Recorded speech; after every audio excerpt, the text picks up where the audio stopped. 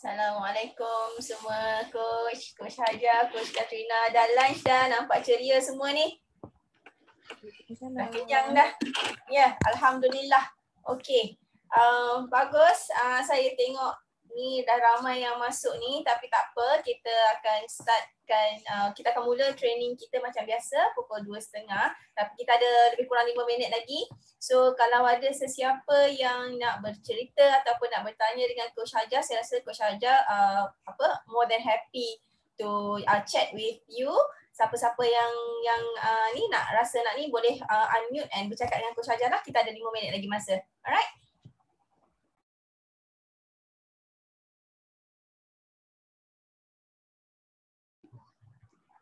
Coach tak unmute, Coach. Okay. Assalamualaikum warahmatullahi wabarakatuh. Silakan kalau ada siapa yang nak bertanya sebelum saya serah kepada Coach Katrina. 5 minit. Kalau ada, kalau tak ada bagus sebab semua dah pandai kan? Atau nak share? Yes, please.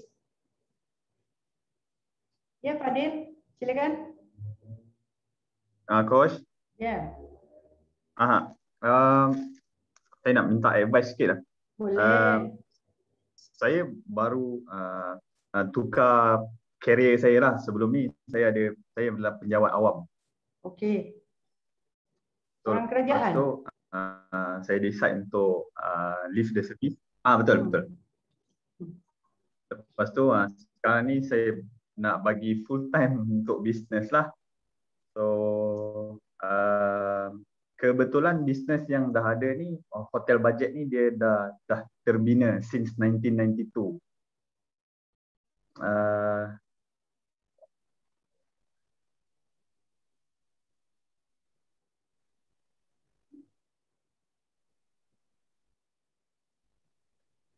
Dengar, Coach? Dia punya ke? Dia punya. Ya, boleh teruskan. Kita boleh dengar. So 1992, yang saya ada banyak kelemahan lah, especially tak ada pengalaman dalam bisnes, dan this is my macam first time lah untuk nak join kelas ni. Cuma masalah saya yang utama adalah saya nak tukar mindset saya dengan management dalam government ni. Lepas tu nak tukar kepada bisnes ni sebab saya mendapati macam terlalu sangat berbeza. So nak minta nasihat Coach sikit lah, macam mana saya boleh kata macam nak start dengan bisnes yang terlalu baru untuk saya.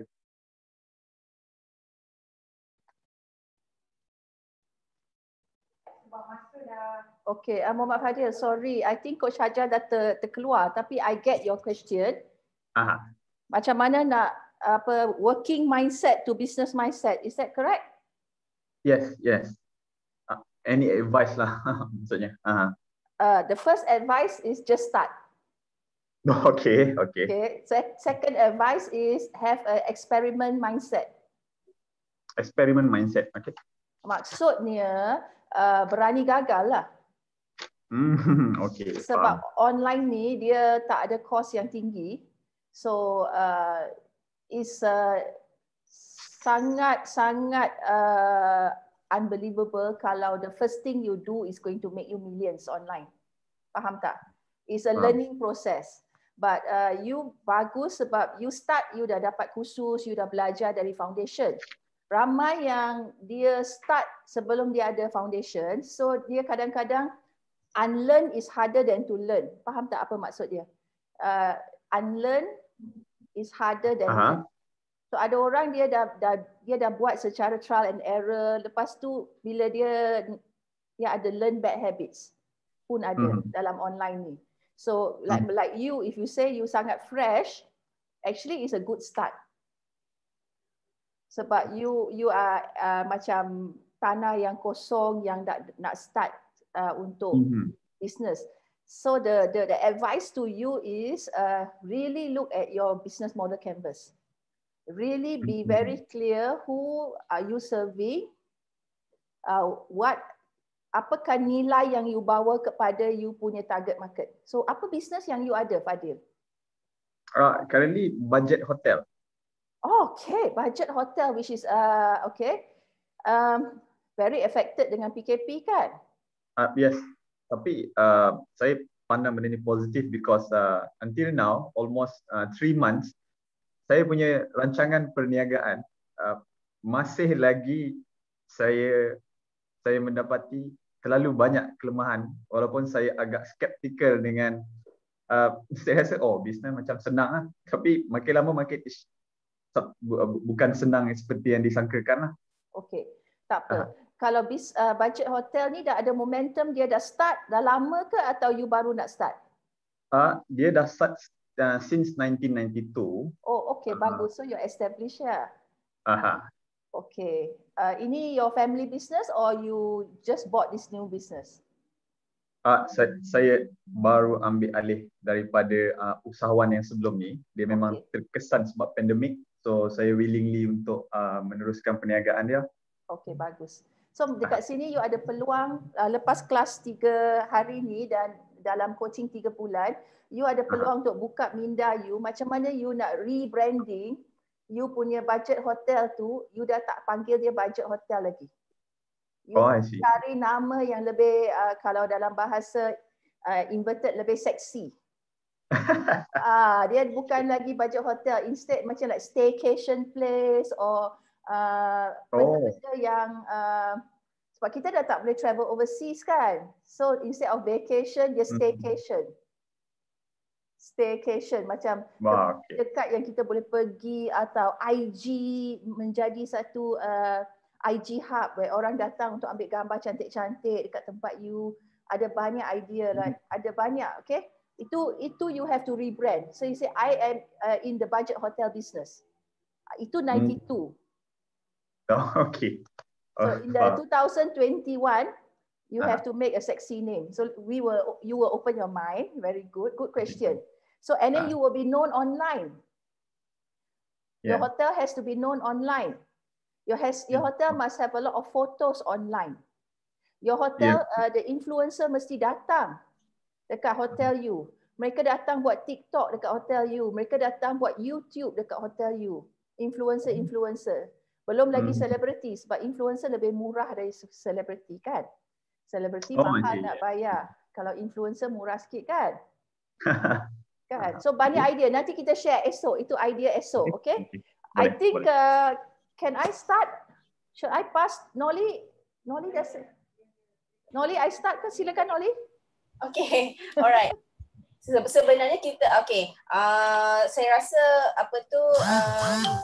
yang secara praktikalnya apa sahaja bisnes tuan-puan dekat sini, sama ada servis, budget hotel ke ataupun makanan ke dan sebagainya, ini kita adalah hari permulaan baru lagi, tapi saya seronok sebab semua pun dah rasa excited macam mana nak increasekan ni punya pendapatan. So you are at the right place and at the right time. So just follow the process, trust the process. Dalam masa 3 hari ni insya-Allah you akan nampak dan banyak aha-aha yang you akan dapat nanti. In fact dalam masa pandemik ni sebenarnya kalau kita berfikir sedikit di luar kotak dan juga kita you akan nampak nanti yang sebenarnya banyak bisnes yang boleh take advantage. Bila you online kan bisnes you daripada offline kepada online kan bisnes you tu, banyak advantage yang akan dapat daripada kesan daripada pandemik ni lah insyaAllah ya. Okay, so saya harap macam mana sesi pagi tadi, seronok tak semua? Banyak tak terbuka minda? Saya rasa Alhamdulillah. So thumbs up thumbs up kepada anda sebenarnya. Okay, coach cuma menyampaikan tapi anda boleh absorb ilmu-ilmu tu bagus. Dan saya harap akan ada lebih banyak aha lagi hari ni petang ni sampai pukul 4.30. Boleh dimanfaatkan untuk tuan-puan semua ya. Okay, so saya rasa tanpa melengahkan masa lagi, saya serahkan kelas ni kepada Coach Katrina untuk konten ataupun modul yang seterusnya. Silakan Coach. Okay, thank you Puan Noli. Good afternoon everybody. I'm happy ada banyak tingkap terbuka. I boleh tengok ada Mas Liana, Hasna, Firdaus, Habibah, yes, Salmia, Ainatun, Thank you Pak Muhammad Fadil, Yuzalina dan juga kawan-kawan yang lain yang mungkin tak boleh buka tingkap tapi saya nampak Saidatul, Luqman, Abdul Razak, Rohana, ramai kan? Okey. Hari ini kita nak pergi lebih teknikal sedikit tentang website, kan? Lepas tu lebih menjurus kepada e-commerce. So untuk membuatkan kita punya line lebih bagus, masa saya buka slide, saya akan tutup saya punya video. Supaya suara saya tak sangkut. Sebab kita dekat PJ ni, dia punya internet traffic tu macam Kuala Lumpur punya traffic jam juga. Everybody pakai internet, gila-gila kan? So saya tutup video, tapi lepas tu saya akan buka balik bila kita tutup slide. Is that okay with you? So if you have question, burning question, you can write in the chat sebab saya boleh nampak chat. Nanti selepas each part, setiap bahagian saya akan stop dan kita buka tingkap dan kita boleh discussion. So dekat sini kita ada flow kan. Dan nanti part ini walaupun dia ada part praktikal, saya kena bagi teori secara helang dulu supaya you faham. Lepas tu bila kita pergi praktikal, kalau siapa-siapa yang ada laptop boleh ikut lebih bagus. Sebab saya nak you sign up kedai ni sekarang, hari ni juga. So you excited kan? So kita akan buat step by step. Tapi sekarang kita pergi sebagai helang dulu. Kena faham apa itu website, apa itu e-commerce, apa itu marketplace. Banyak term-term yang mungkin definasi kita bukan tepat lagi ya. So jom kita tengok slide ya.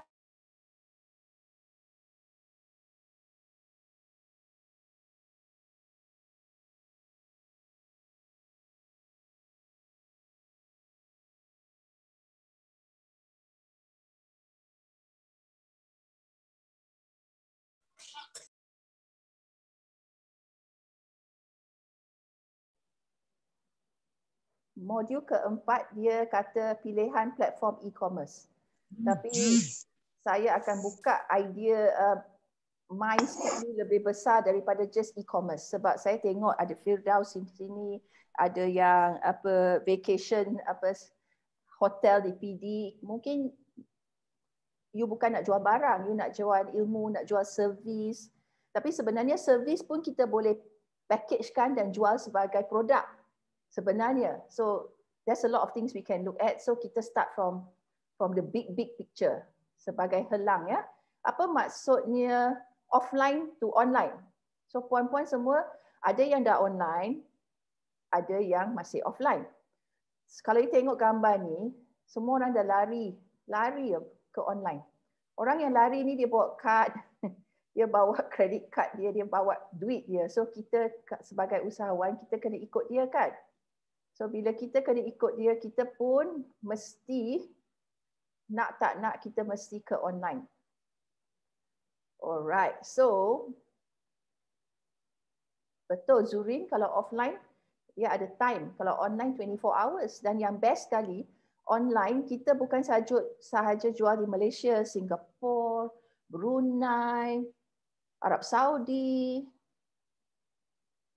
UK. Kita ada satu kawan, dia jual tudung dan hijab, tapi marketnya semua London sahaja. So dia punya harga semua pound sterling. Best tak? So dia punya advertisement dekat UK Facebook saja. So dia menjual satu tudung yang dia dapat sini modal RM15. Dia jual sana 15 pound. Kiralah 15 pound kali berapa? Kali 5 pound, RM ke pound, kali 5 kan? So, itulah menarik kalau kita buat online. We must know where to target, ya, mana kita nak target. So, come to the next part. Nak fahamkan apa tu online ni, dunia online ni, I buat satu perbandingan lah. Perbandingan tu untuk bantu you faham. Kalau kawan-kawan kita yang dah expert dalam online, you sabar sikit ya, sebab maybe you kata lah coach ni basic sangat, tapi this is reality ya. Kalau kita offline, sebelum kita buka bisnes, kita buat apa? Siapa nak chat dengan I?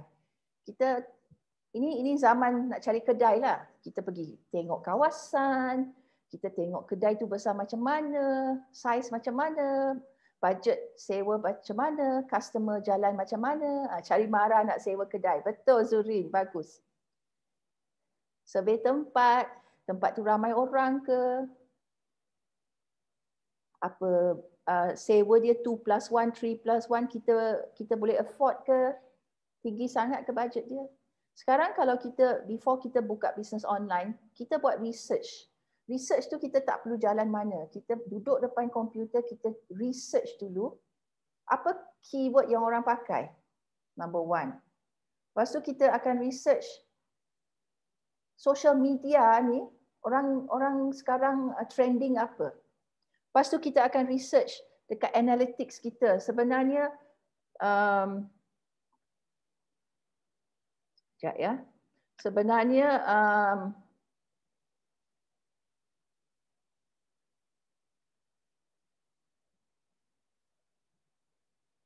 hold on ya. Okey. Saya kena buatkan komputer ni laju sikit. Okey, nampak tak? Okey. So kita buat analytics, kita search. Lepas tu kita buat competitive research. Kita tak perlu duduk depan kedai orang, kedai pesaing, tengok dia banyak customer ke, customer dating ke, datuk masuk, tak ada. Kita pergi website dia saja, kita tengok social media dia. Kita pun boleh spy, ada website-website, apps yang kita boleh spy. Kita spy tu dalam bahasa pakai apa? Siapa boleh bantu saya? Spy, kita boleh spy dekat kita punya pesaing. Kan? Spy tu. Siasat, Ricky, Intai, semua tu. Basically kita jadi James Bond. Kita boleh spy dekat kita punya pesaing. Lepas tu kita dah nak buka kedai. Bila kita nak buka kedai, kalau offline, oh my dear, 3+1 deposit. Oh renovate, decorate, oh goodness, 50,000 lebih kurang. Kalau nak cantik 100,000. Dulu Coach Hajar buka dia punya satu outlet 300,000 untuk renovate and decorate saja. Gila. Ini zaman before internet. Signboard and security. Kalau barang you yang barang VIP kena ada security guard yang berdiri depan kedai tu. Nak beli stok, nak beli dari kilang, nak beli dari overseas. Nak buat sendiri ke? Buat sendiri, satu lagi cerita, nak operation cost. Kalau nak beli budget, stok nak beli banyak, berapa? Kalau dengan supplier bukan boleh beli satu color saja, kena beli semua color, semua size, macam-macam cerita. Sekarang online is too easy. Cari domain name. Siapa tahu apa tu domain name? Betul Fadil, modal besar. Betul Aina, duit simpanan kalau tak ada 100,000 tak payah buka bisnes zaman dahulu. 100,000 tu akan terbenam at least 3 tahun sebelum datang balik. Itu pun bisnes biasa. Kalau bisnes untuk VIP, you start pun you kena start dengan 500,000. Itu pun terbenam. Itu offline ya. Okay, so sekarang saya tanya, domain name tu apa? Domain name tu nama website kita. Betul. Domain name ni adalah macam mana orang nak cari kita. www.ainatun.com.my. Bagus. URL. So, orang yang betul-betul dia buat bisnes online tu, dia akan cari domain name dulu. Contoh ya, saya ada dengar satu satu founder, I dah lupa dah brand apa, tapi dia punya brand sedang memuncak, bisnes dia dah bagus. Dia beli domain name dia beli .com. Dia lupa nak beli .my. Stokis dia beli .my. Makna contoh nama bisnes dia, kita bagi nama lah Ainatun Hijab.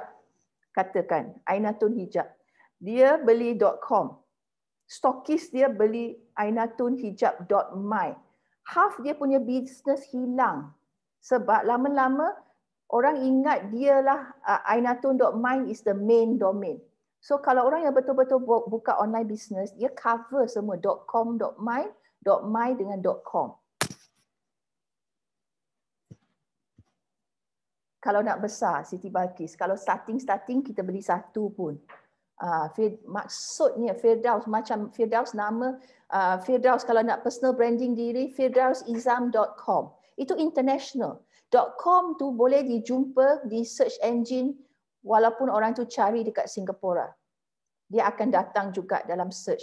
Tapi kalau .my, .com.my dia lebih berfokus kepada Malaysia saja. So you nak tengok you punya konsep tu you nak besar macam mana, definitely .com kan. Tapi kalau you nak .com, you mesti pasti you pegang juga .com.my sebab kan takut nanti agent you ambil .com.my dan business you macam domain name dipegang oleh orang lain. Itu cerita teknikal. Today we are not going to go to domain name ya. Apa maksud hosting? Siapa tahu apa tu hosting? Hosting ni sebenarnya apa? Tapak. Tapak, pandai, bagus. Tapak macam tapak kedai you, tempat tapak nak sewa tu. Hosting ni. Kalau website you ada beratus ribu pelawat, mungkin you kena ada hosting yang lebih besar, lebih mahal. Tapi kita punya website kalau ada 1,000 pelawat sebulan pun kita dah happy. So sebenarnya hosting ni murah, tapi kita selalu salah anggap. Kita ingat hosting ni mahal, takut nak ada website sendiri. Lebih baik kita berniaga dekat Facebook saja. Sebenarnya domain dan hosting di Malaysia sekarang sangat-sangat murah. Dulu, 2 years ago, 5 years ago is like 1,000, 1,000 satu tahun. 1,000 satu tahun untuk sewa dengan nama pun orang kata mahal. Sekarang kita boleh dapat kurang daripada RM200 satu tahun. It's unbelievable. It's very cheap ya. Less than 100 pun ada. Less than 100 pun ada. Bagus. Siapa yang cakap tu? Saya. Saya tu siapa? Yuzalina, yes. Less than 100 you dapat daripada tempat mana nama hosting company tu? Shop host. Sorry? Shop host. Shop host. Okay, bagus. Interesting. Less than 100 for 1 year? Yes. Wow, tengok. So dekat sini satu peluang untuk kita sebenarnya nak pandai buat website sendiri. Tapi kelas ni kita bukan nak buat website sendiri ya. Kita akan guna platform. Tetapi kalau less than 100 1 year, now you faham mengapa ada orang yang ada 27 business, 27 corong duit. Sebab dia sebenarnya modal permulaan baru RM100 satu tahun. Unbelievable ya, sangat murah. Apa maksud SSL ni? Security. HTTPS. Yes, pandai Yuzalina. HTTPS makna dekat Google tu ada padlock tu. Pernah tengok tak padlock? Padlock tu apa? Mangga. Kunci padlock tu. Pernah. Tu makna kita punya Google, kadang-kadang bila orang search Google tak nak buka kita punya website untuk orang. So business tak masuk lah sebab kita tak ada security. Apalagi kalau kita nak ada payment gateway, kalau kita nak tiba-tiba nak rasa nak beli mangga Zurin. Sebab kalau ada payment gateway, kita nak membuat urusan transaksi wang, kita kena ada SSL ya. And then kita kena website team. Team macam renovate lah. Renovate and decorate adalah team. Ada team yang kita kena bayar pun murah saja, lebih kurang RM300 one time. Ada team yang free pun ada.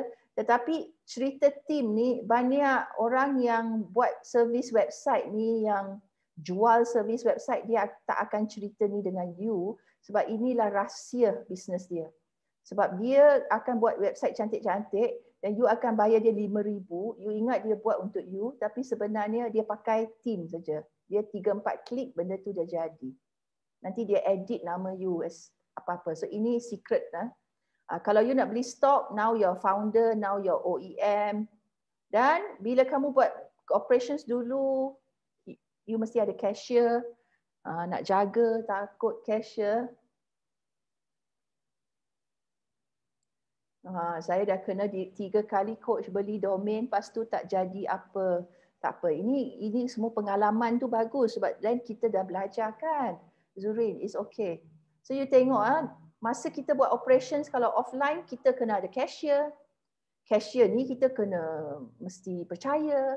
Kalau you dengar cerita Coach Hajar, ada cashier dia pernah sampai boleh beli kereta kancil.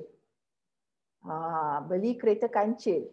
Cashier tiba-tiba boleh beli kereta kancil cash. Itu kalau you jadi big boss, You ada alarm bell tak? You punya cashier boleh beli kereta kancil cash.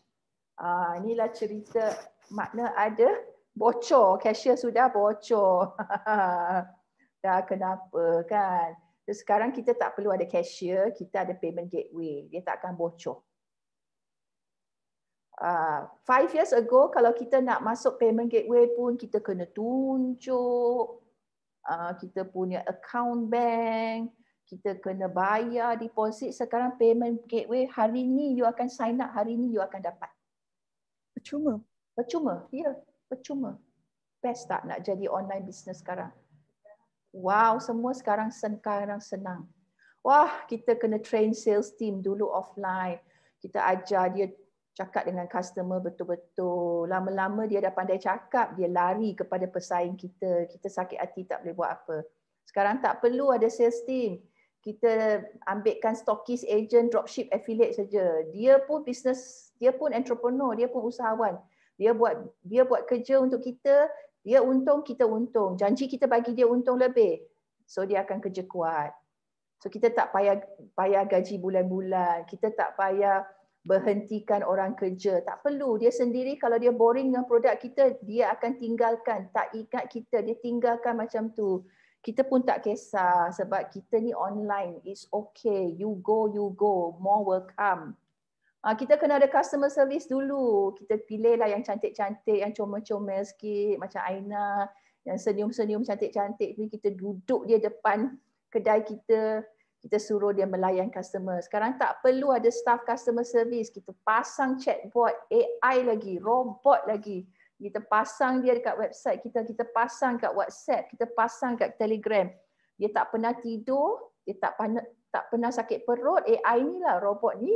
Kalau you suka nak bagi dia nama, bagi dia nama. You nak dia cakap bahasa English, bahasa Cina, bahasa Melayu, semua boleh cakap. Dia tak pernah ambil MC, dia kerja 24 hours. AI. Best kan online business? Kalau business dah terlalu besar, kalau you malas lah nak AI kata, oh yo saya punya customer ni banyak USA lah coach, saya risau lah, kamu boleh outsource pula telecenter. Telecenter tu dekat Filipina. So customer service you daripada website tu terus pergi kepada satu nama dia maybe Anna di Filipina. Dia akan melayan customer you. You akan bayar dia per hour saja. Berapa lama customer dia layan, itulah you bayar dia outsource. Itu customer service real lah. Tapi sekarang AI pun dah boleh buat kerja tu. Apalagi delivery, apalagi staff. Sekarang kita ada automated database, customer relationship management. Dia akan kita setting. Dia tak akan lupa happy birthday customer you. Selamanya kalau you set selamanya dia nak bagi happy birthday, dia akan happy birthday customer you sampai customer you pening. Macam mana you boleh ingat dia dah 80 tahun you masih happy birthday dia. Macam-macam. You ada delivery apps. Okay, Firdaus AI saya nama hantu. Bagus. Best tak sekarang dengan online business ni? Semua ni di tangan you tau. Semua di tangan you. Dan semua ni contoh CRM besok saya share. Yang free lagi. Suka yang free ke yang mahal? Free. Free. Besok saya share 2 yang free. Free. Know your mind. Okay. So all this free. Ini dia free, dia datang kerja sebab dia nak dapat wang. Tapi dia walaupun free sebab you tak bayar gaji, stokis dengan agent. Tapi you kena bagi dia banyak-banyak sebab dia ni KKS. Apa maksud KKS? Stockist, agent, dropship. Stockist, agent, dropship ni dia banyak KKS. Apa maksud KKS? Siapa nak bantu saya? KKS. KKS. Customer pun KKS. Apa maksud KKS? Siapa pandai? Kurang kasih sayang, KKS. Casino, kurang kasih sayang. Customer kurang kasih sayang, stokis kurang kasih sayang, semua orang kurang kasih sayang. So kita kalau nak buat online business, kita kena pandai bagi kasih sayang.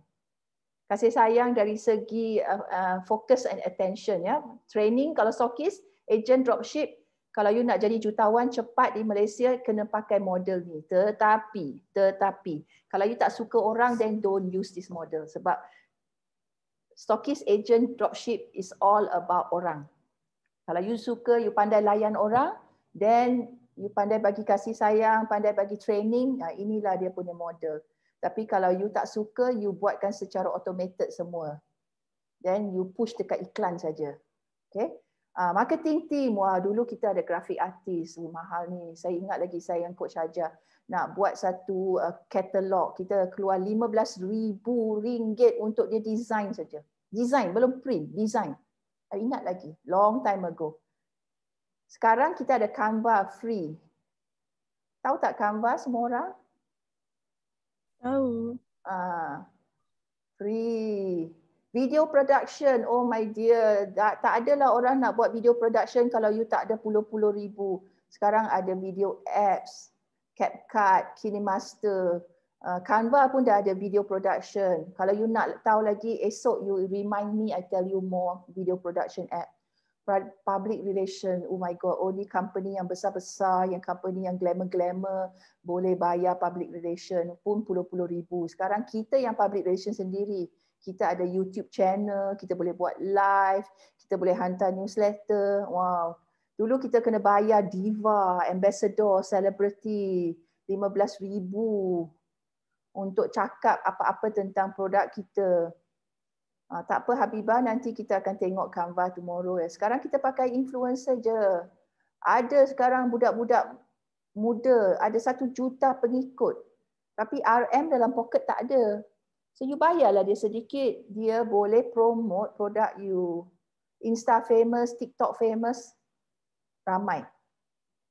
Apa pula marketing operations? Dulu kalau kita nak buat operations marketing, directory, yellow pages, ingat tak? Siapa yang old school macam Coach Hajar dengan Coach Kat? Itu buku yellow pages yang tebal tu. Directory, lepas tu online directory. Sekarang buku kuning. Yeay. Sekarang Google My Business.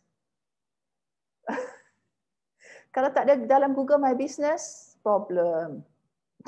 Buat bungkus nasi lemak Nur Ahmad, ya. Google My Business. Coach, Yes. nak tanya tadi, line saya terputus. Okay. Yang pasal Canva tu, nanti Coach akan ajar sekali ke? Kelas Canva pun dah beberapa. Kalau betul-betul nak belajar Canva tu berhari-hari. Tapi saya akan buka Canva tu, tunjukkan dia punya function. Nak ajar betul-betul not enough time. 3 hari ni banyak kan, tapi kita akan tunjuk you sedikit function, macam mana idea dia. Sebab Canva ni memudahkan semua business you. Kalau nak berjaya dekat online, kena pandai Canva sekarang ya.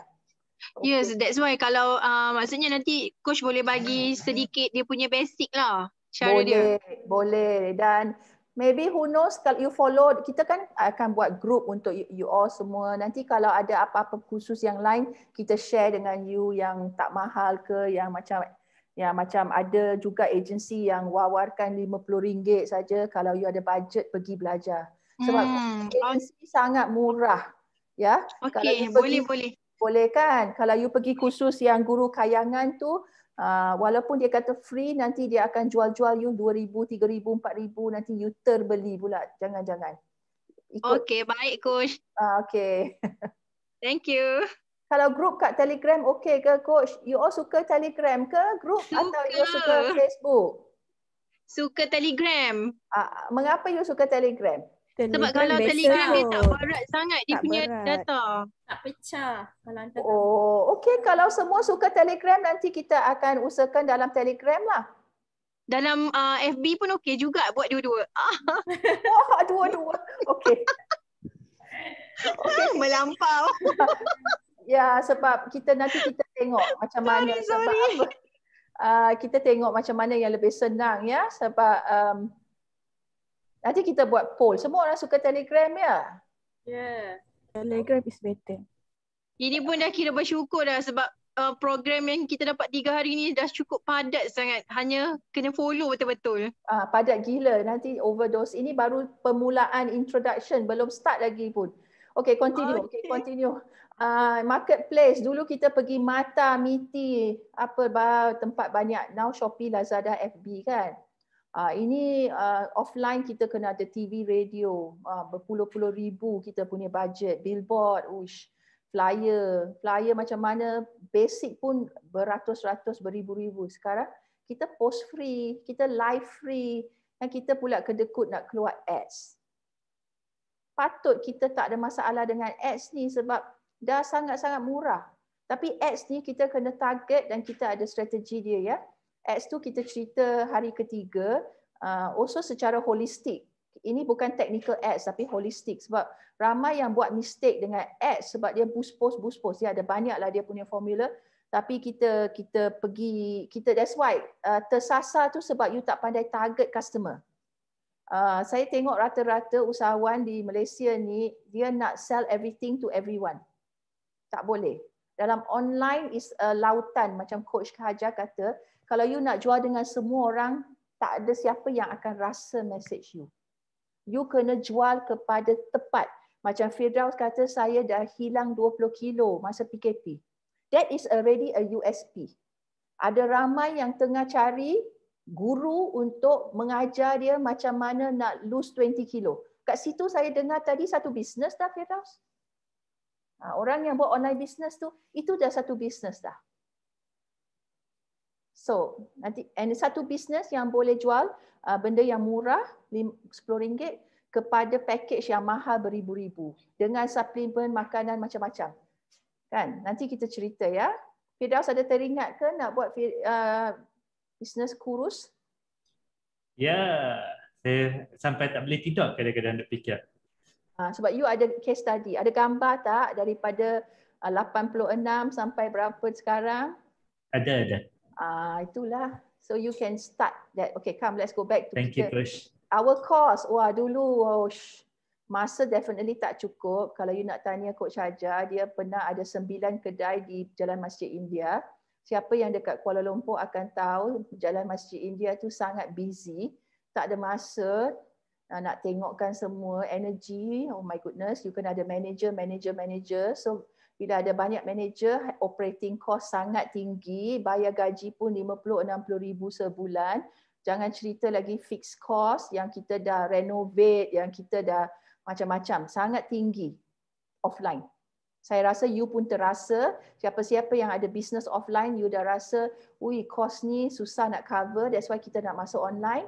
Online, dia punya masa ni, time and energy tu kita boleh jadualkan. Esok saya akan tunjuk you macam mana you nak jadualkan. Startup dia sekarang less than 1K. Operating kalau betul-betul business yang you nak tengok hasil less than 5K boleh. Ini kira dah spending money on iklan dah. This is spending money business. If you don't want to spend money, kalau you nak organic boleh juga. Tapi kalau you berani dengan iklan dan dah pergi kursus iklan yang technical, kurang dari 5K pun boleh nampak dah. Sebab iklan tu dia formula macam ni. Kalau kamu nak, dia kali 10 atau bahagi 10. Contoh, kalau you nak 10,000, kamu kena berani 1,000 iklan. Baru you boleh dapat jualan 10,000. Dia lebih kurang formula macam tu. Seorang yang dia kata dia dapat 7 angka, 6 angka jualan, dia punya iklan lebih kurang 10,000 ke 20,000. That's why dia ratus ribu masuk. Tapi bukan kita nak start puluh ribu punya iklan, kita start 100 dulu. Kita start RM30 satu hari. Lepas tu dah jadi lebih RM50, lepas tu RM100. Kita kena rolling. Kalau RM100 satu hari, dekat target yang betul, dah cukup sangat dah. RM100 satu hari. Kadang-kadang kita makan pun lebih dari RM100 satu hari, betul tak? Tak tahu you lah, I makan banyak. Kadang-kadang kita makan kita pakai makan kek, minum kopi pun dah RM50. Dia tak bawa balik apa, tapi kalau RM50 iklan, kita dapat RM500 jualan. Insaf pula Coach Katrina sekarang tiba-tiba. Okey, balik kepada slide. Zurin ni dia dah lapar. Zurin tak makan ke? Okey, balik kepada kita online. Solopreneur, kita boleh team prono, semua prono boleh jadi ya. So are you excited? Ini nanti kita share slide. Kalau nak jadi online business ni, ini kena faham semua dia punya terma-terma ni. Keyword research, domain, website, product service, you for sure lah, product service, payment gateway, AI, CRM, delivery, Canva, Google, Marketplace, semua ada ya. Ada. Okay. So you mungkin tertanya-tanya, coach, jenis-jenis website macam mana ni? Apa-apa ni? Kita nak buat e-commerce. Yes, today and 3 hari ni kita lebih fokuskan jual barang online, e-commerce. E-commerce jual servis pun boleh, tapi kita lebih kepada barang tangible. Yang ada gambar, yang ada harga, yang ada stok, yang orang bayar RM, kita hantar. Itu e-commerce ya.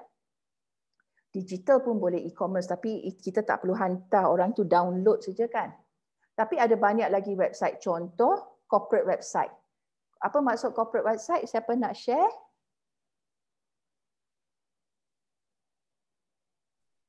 Government punya website. gov.my.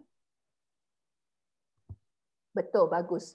Makna website-website yang ada GOV, company, organisation, telekom, kan all big company corporate website. Kita nak cari kerja pun kita pergi website corporate ni, corporate website. Apa lagi yang ada? Local business website pun ada kan, local business. Macam mana? Oh, siapa Ya. tu yang si Dak tu? Apa nama dia? Alah. Vivi Yusof punya tu. Vivi Yusof. Vivi Yusof tu dia Apa nama dia? Fashion Valley. Fashion Valley. Fashion Valley e-commerce sayang. Yomas. E-commerce sebab boleh beli kan dari dia kan. Fashion Valley betul. Tapi local business website macam orang yang lawyer, orang yang apa tu accountant, bengkel kereta, aircon business, Oh, servis lah yang dia. electrician, semua benda, hardware shop, apa-apa yang ada kedai offline, dia boleh buat website online untuk menunjukkan apa yang dia ada dalam dia punya business. So contoh dia plumber, kerja dia buat pipe-pipe. Dia boleh buat local business website, makna menunjukkan bisnes dia di mana, kepakaran dia macam mana dalam bisnes dia tu, ada gambar-gambar supaya tak ada belian pun tak apa. Dia just website supaya bila orang cari dia dekat Google, dia nampak. Sekarang banyak local business dia buat dekat Facebook page. Bila orang cari dia di Google, orang cari plumber Kuala Lumpur. Dia tak keluar Facebook page tu plumber Kuala Lumpur, susah sangat nak keluar. Dia akan keluar mana-mana yang dah register dekat Google My Business dan ada website dia akan keluar, local business website ya. Apa lagi? Personal website atau blog macam Firdaus. Dia nak cerita Firdaus tadi nama apa? firdausizam.com. Personal website, personal branding website lah. Makna dia I am your personal coach, I am your so macam Firdaus tu dia buat. Tadi dia buat apa? Bukan saja kurus. Sebelum tu dia buat apa? Takaful kan? Takaful. So you now buat takaful and you buat kurus. Dua benda kan? Dia jual Sambela. So takaful is very professional. So Firdaus Izam, your financial, giving you financial peace of mind, whatever lah, personal website. Tapi lebih you share blog ni, bukan blog nak tunjuk masak apa tau.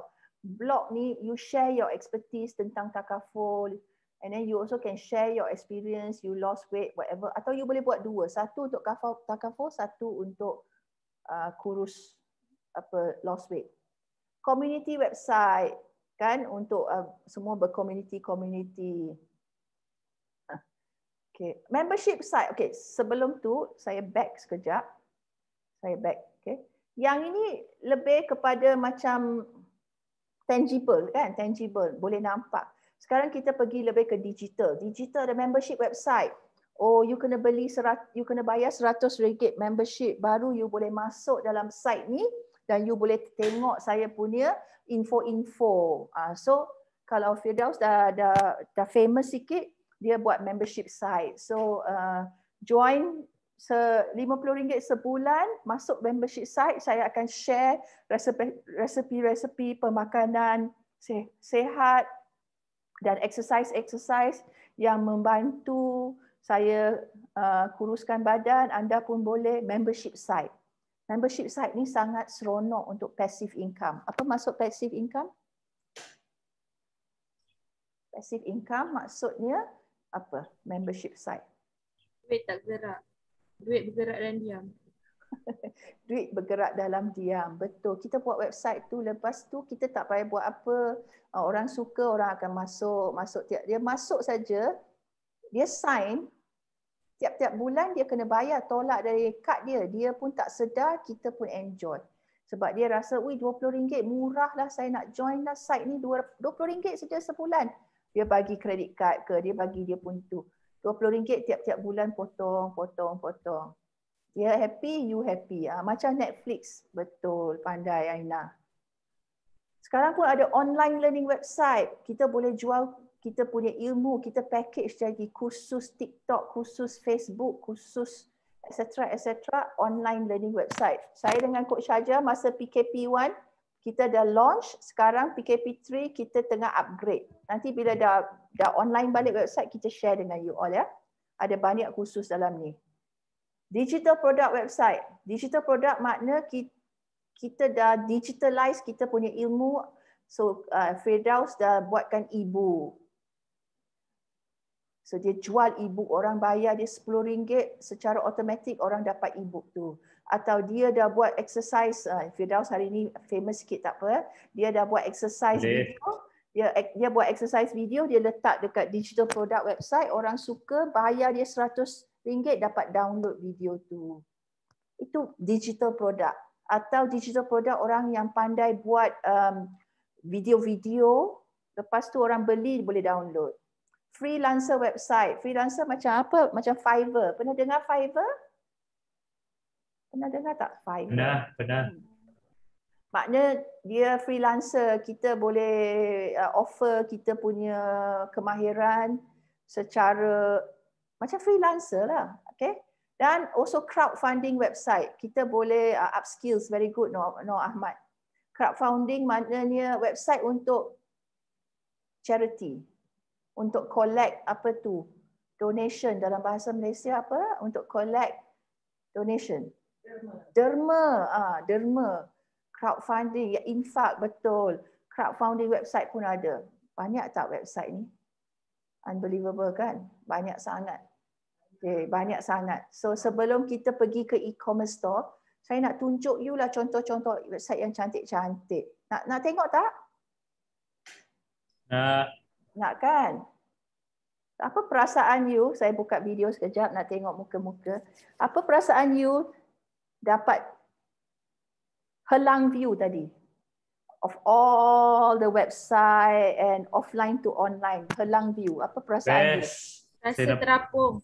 Terapung? Siapa yang rasa terapung ni? Mana saya tengok dia terapung betul. Aina. Sebab helang. Helang, bagus. Adakah dapat rasa macam sebenarnya banyak benda yang kita boleh buat ni kan? Saya dapat banyak idea hari ni.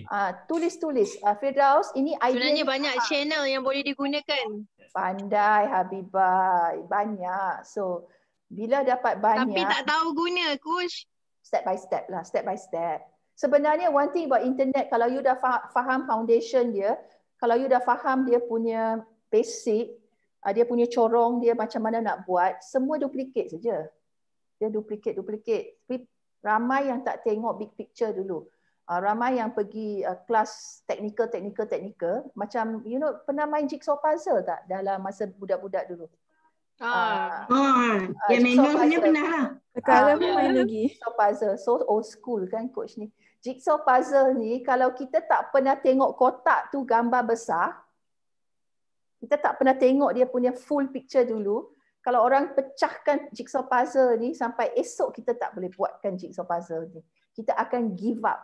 Tapi kalau orang tu dah bagi you tengok dia punya picture, you dah dapat idea, senang you mau pasang. Sama macam kursus 3 hari ni.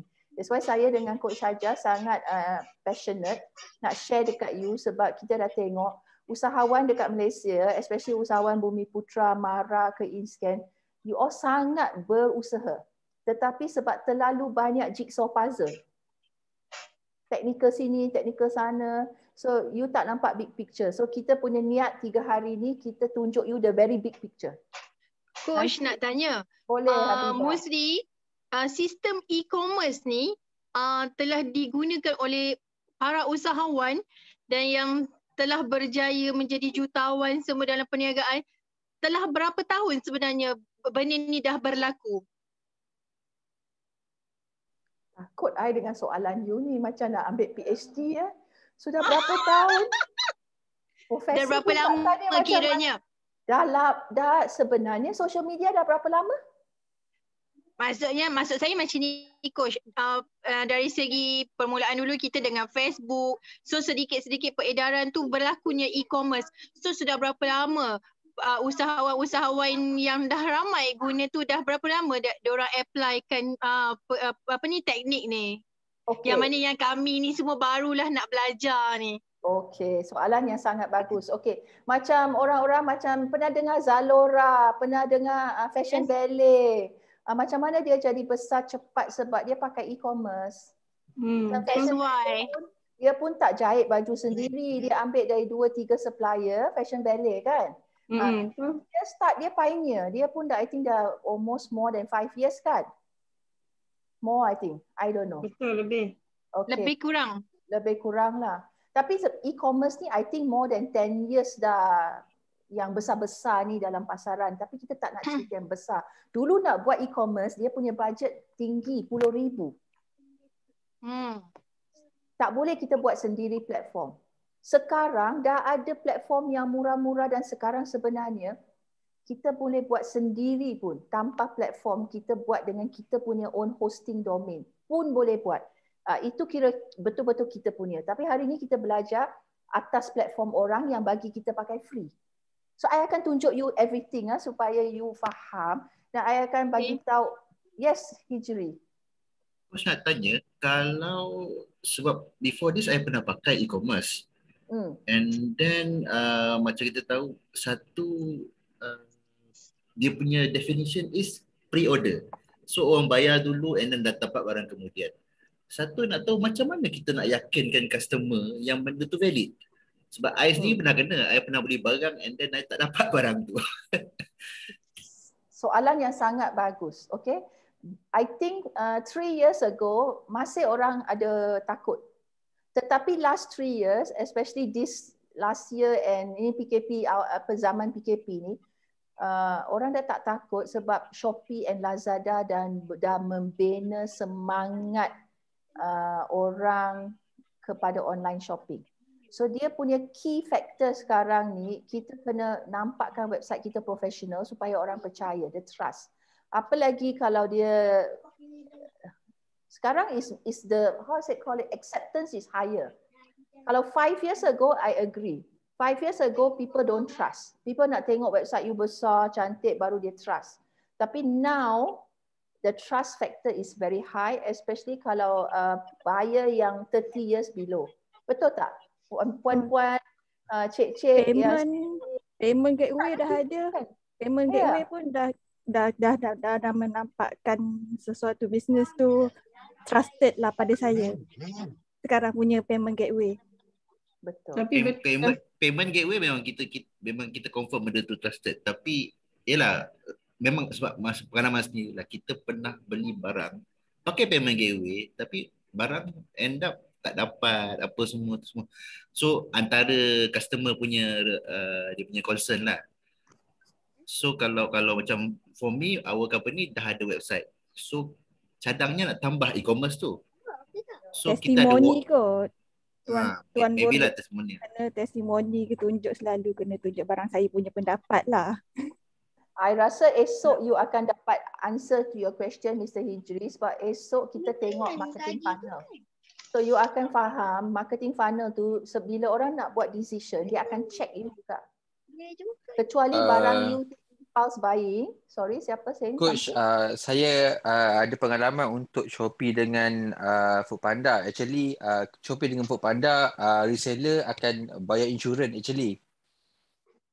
Okay, so kita akan macam contoh harga kita RM8, tapi bila kita pakai Foodpanda kita kena charge 35%.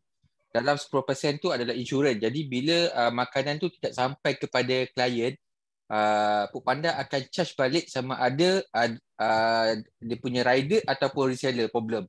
Kalau reseller problem, reseller akan charge balik atau penalti. So makanan tu tetap akan sampai. Same dengan Shopee juga, kita orang hantar dalam bentuk frozen. Bila barang tak sampai, kita akan tengok antara shipping problem ataupun reseller yang salah alamat. Kalau hari tu memang kita orang salah alamat, jadi kita orang kena penalti dan kita kena hantar balik. So memang by now memang tak akan ada barang yang tak sampai dah untuk dalam Shopee ataupun Foodpanda dalam move macam tu. Tapi kalau yang personal sender, itu yang klien kurang trust lah based on pengalaman. So dia akan guna kat third party.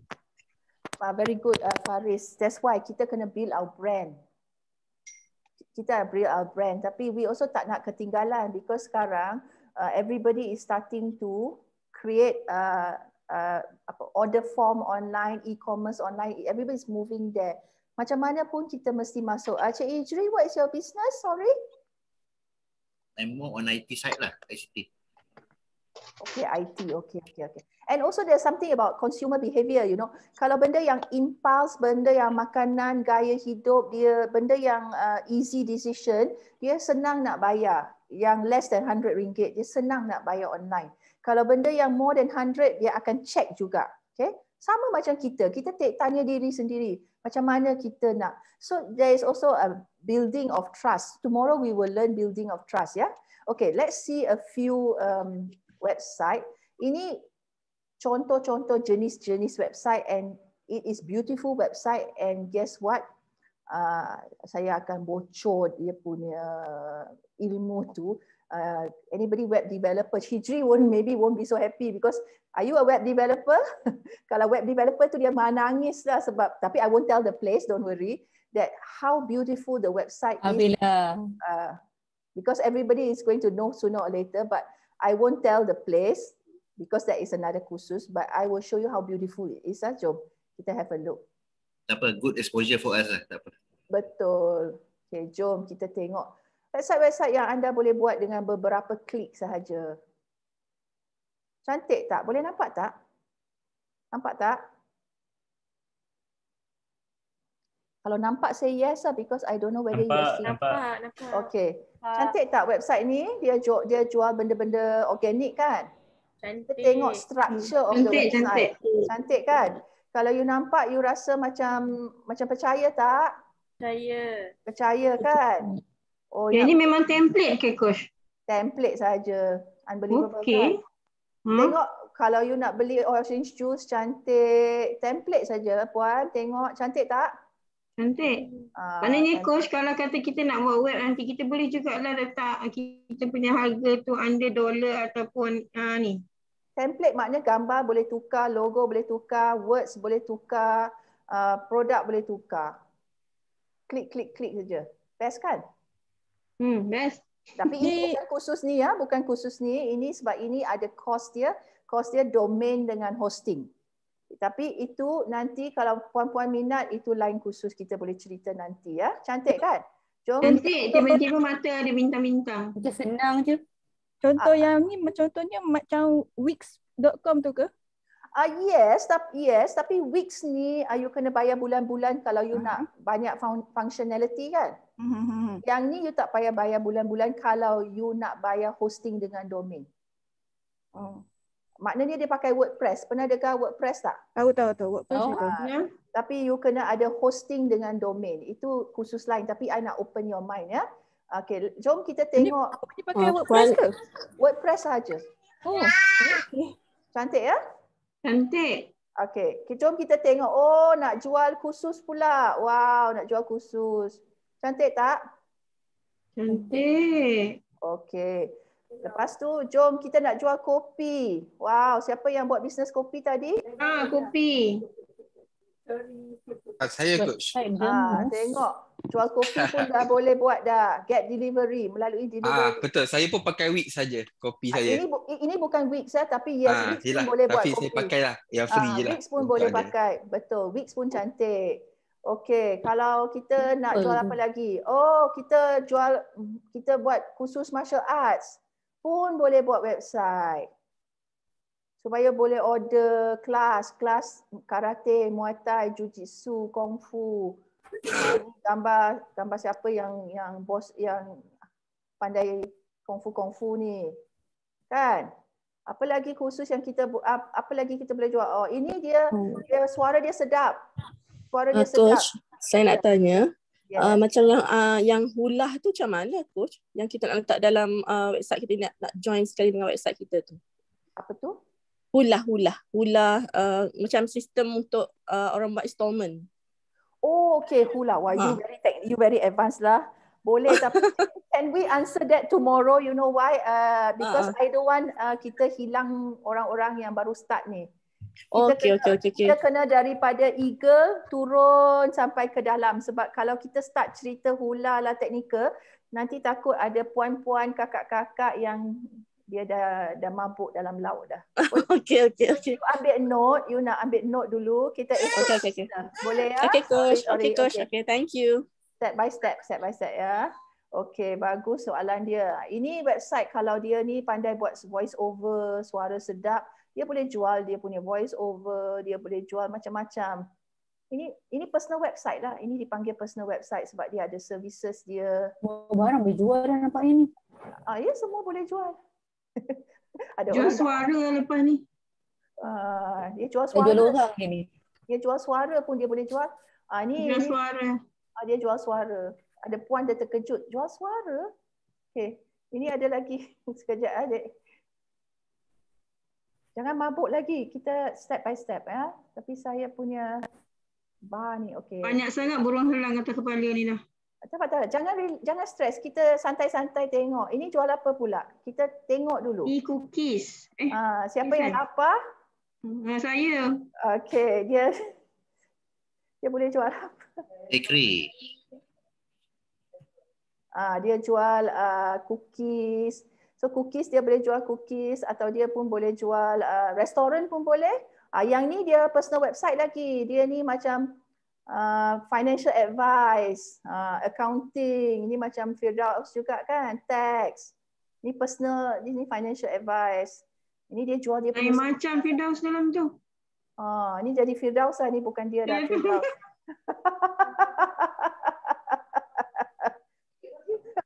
Okay. Banyak kan? Suka tak? Ya, suka. Okay. Dan sekarang kita lebih ke e-commerce lah. Now kita balik. So, orang macam, sebab I know some of you are more advanced, esok I am going to add something for orang-orang macam Firdaus, orang-orang yang more advanced. I'm going to show you satu free service CRM yang you boleh buat website, boleh buat landing page, boleh collect database. Suka tak? Suka. So yang advanced tu you have to hold your horses. Apa maksud hold your horses? Hold your horses. Sabar. Bosses pula, horses. You kena sabar sebab kita nak bantu yang baru nak start. So hari ni kita lebih kepada e-commerce dulu ya. Okay. So yang e-commerce pula kita balik ke screen, dia banyak lagi kita nak share. Tapi it's very fast, don't worry.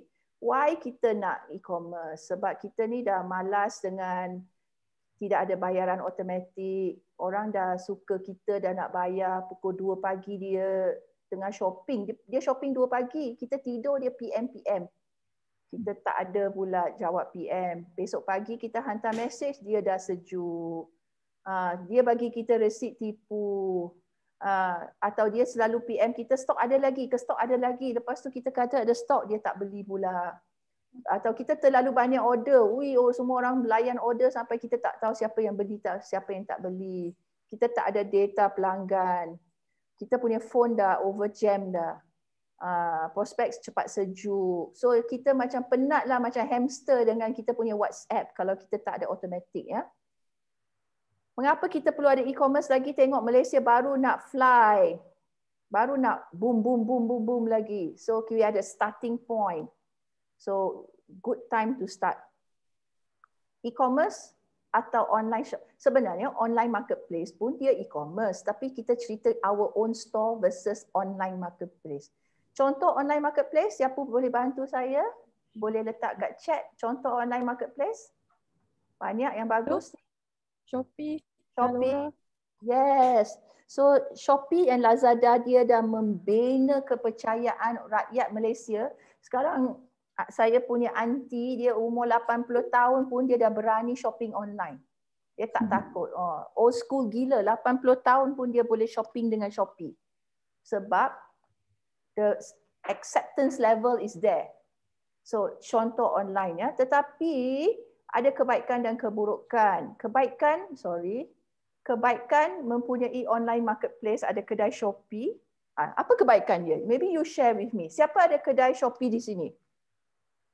Siapa ada kedai Shopee?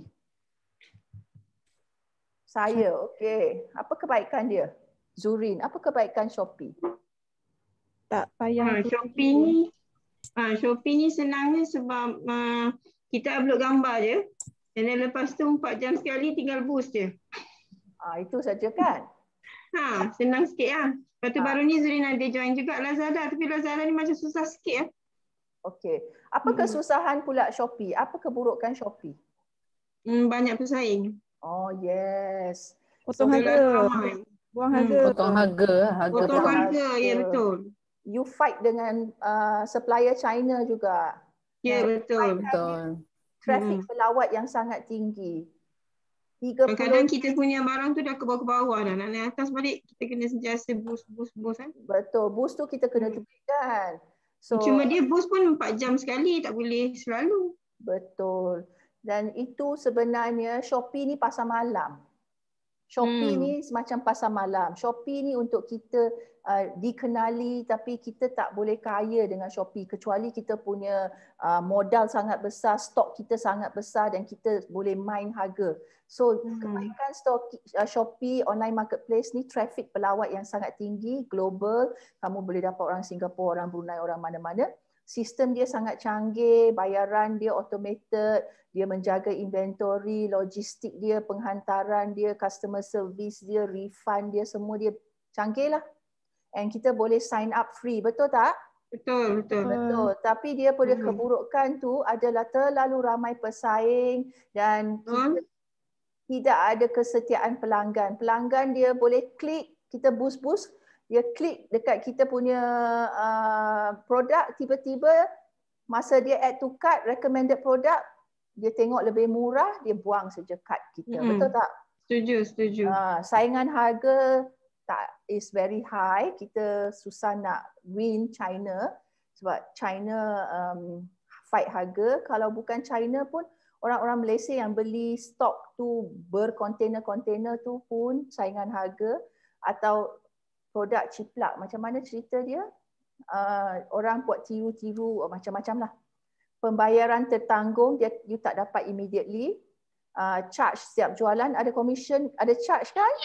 Ada.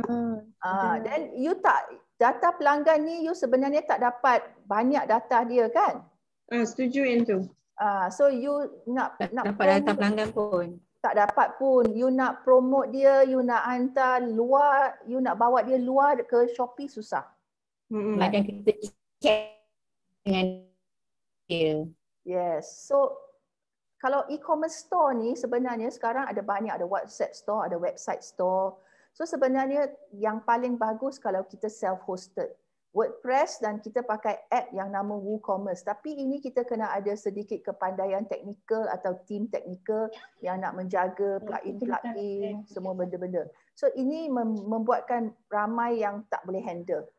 Atau kita pun boleh buat WhatsApp business catalog saja, tetapi orang dekat Malaysia ni ada banyak sekarang free dengan subscribe online platform, WhatsApp store dengan website store. Banyak sekarang they all bersaing tau, they all fighting with each other nak dapatkan customer. So dia pun memberi sangat banyak kelebihan dan ada banyak yang bagi free sekarang. So subscribe tu kadang-kadang dia RM50 sebulan saja, RM30 sebulan pun ada. So hari ni saya nak introduce to you yang free. Tapi saya akan tunjuk juga yang lebih cantik yang subscribe. So saya tunjuk dua yang berbayar dan kita ada video yang akan kita share nanti lepas kursus tu.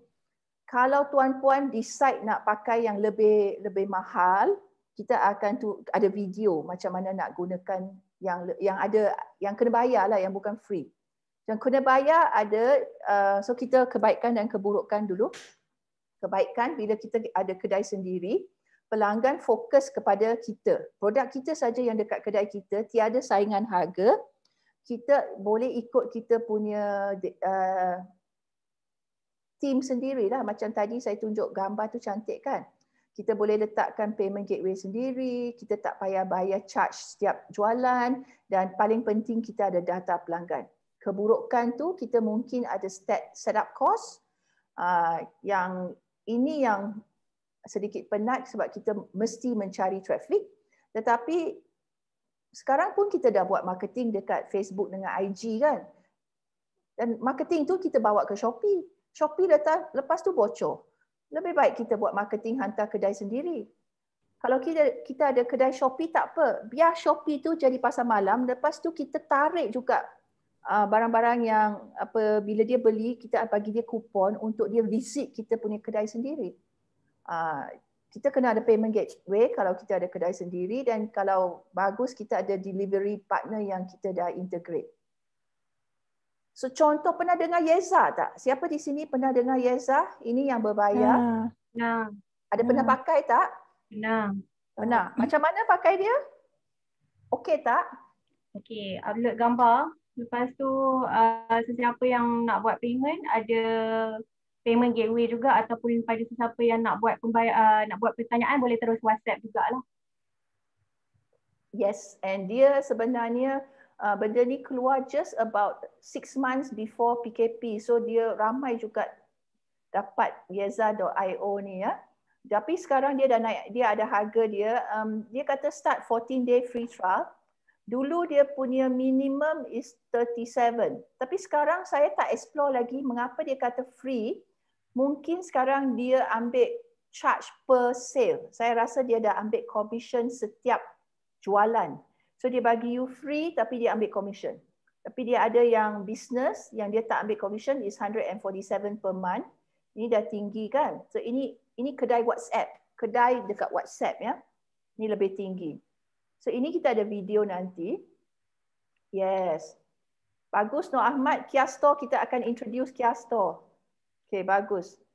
Pernah tengok Shoppergram ke? Pernah dengar? Pernah.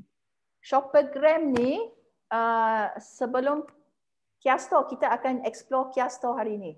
Kiah Store is the best now for the moment. For free. Shoppergram ni dia sebelum PKP dia baru start saja. Masa PKP 1 dia ada 2,000, saya ingat lagi 2,500 kedai. Sekarang dia dah ada 16,000 kedai dah menggunakan Shoppergram. Jualan terkempu dah 58 juta. Shoppergram ni dia cantik, tim dia cantik dan dia tak mahal. Mahal dia tak mahal ni maknanya dia 1 tahun RM600. Kalau kamu bahagi 12 1 bulan berapa? Berapa saja? Yes, RM50 sebulan kamu akan dapat kedai yang cantik. Nak tengok kedai dia cantik macam mana? Jom saya akan bukakan 2-3 kedai dia supaya kamu tengok cantik yang kedai ya. So saya bukan promote dia sebab saya pun tak kenal dia tapi saya nak tunjuk you sebenarnya is cheap now. So nak tengok kedai, jom kita tengok kedai kat orang ya. Okay. Kita buka tab baru. Ini pakai Shoppergram.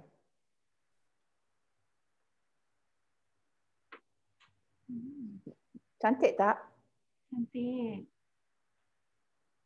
Coach, yang ni pun template dia bagi ke ataupun kita kena buat? Ini kira platform. Maknanya kita bayar RM50 sebulan tapi sekarang dia ambil 1 tahun terus. Kita kena bayar $599.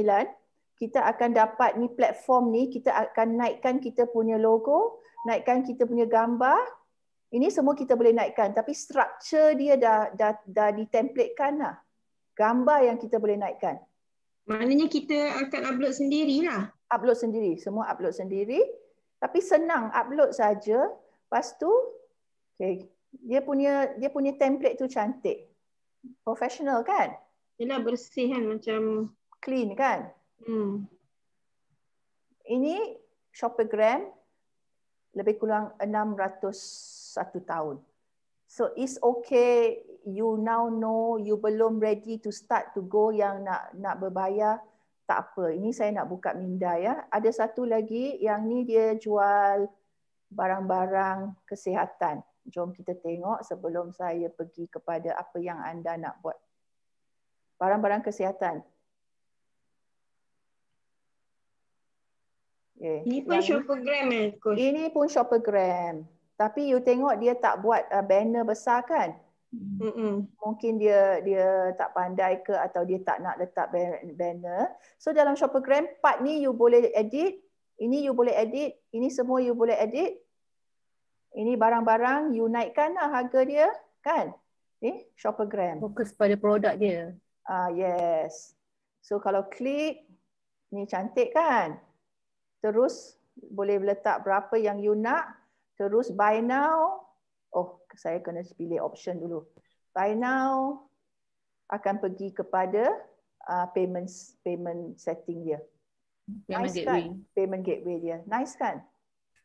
Boleh kan? So ini yang berbayar. Now untuk kursus ni, kita dah cerita dengan Mara, kita nak tunjuk you yang tak perlu bayar. So yang tak perlu bayar ada few. Pernah dengar tak order sini? Nah. Okay. Tetapi kita dah explore order sini, dia punya dalam tu, oh ada orang saya tertinggal kereta api, baru balik dari appointment doktor, tengah cakap apa? Kita tengah cakap tentang jenis-jenis e-commerce platform yang ada. Okay. Nak dengar free dulu atau nak dengar international dulu? I think I better free.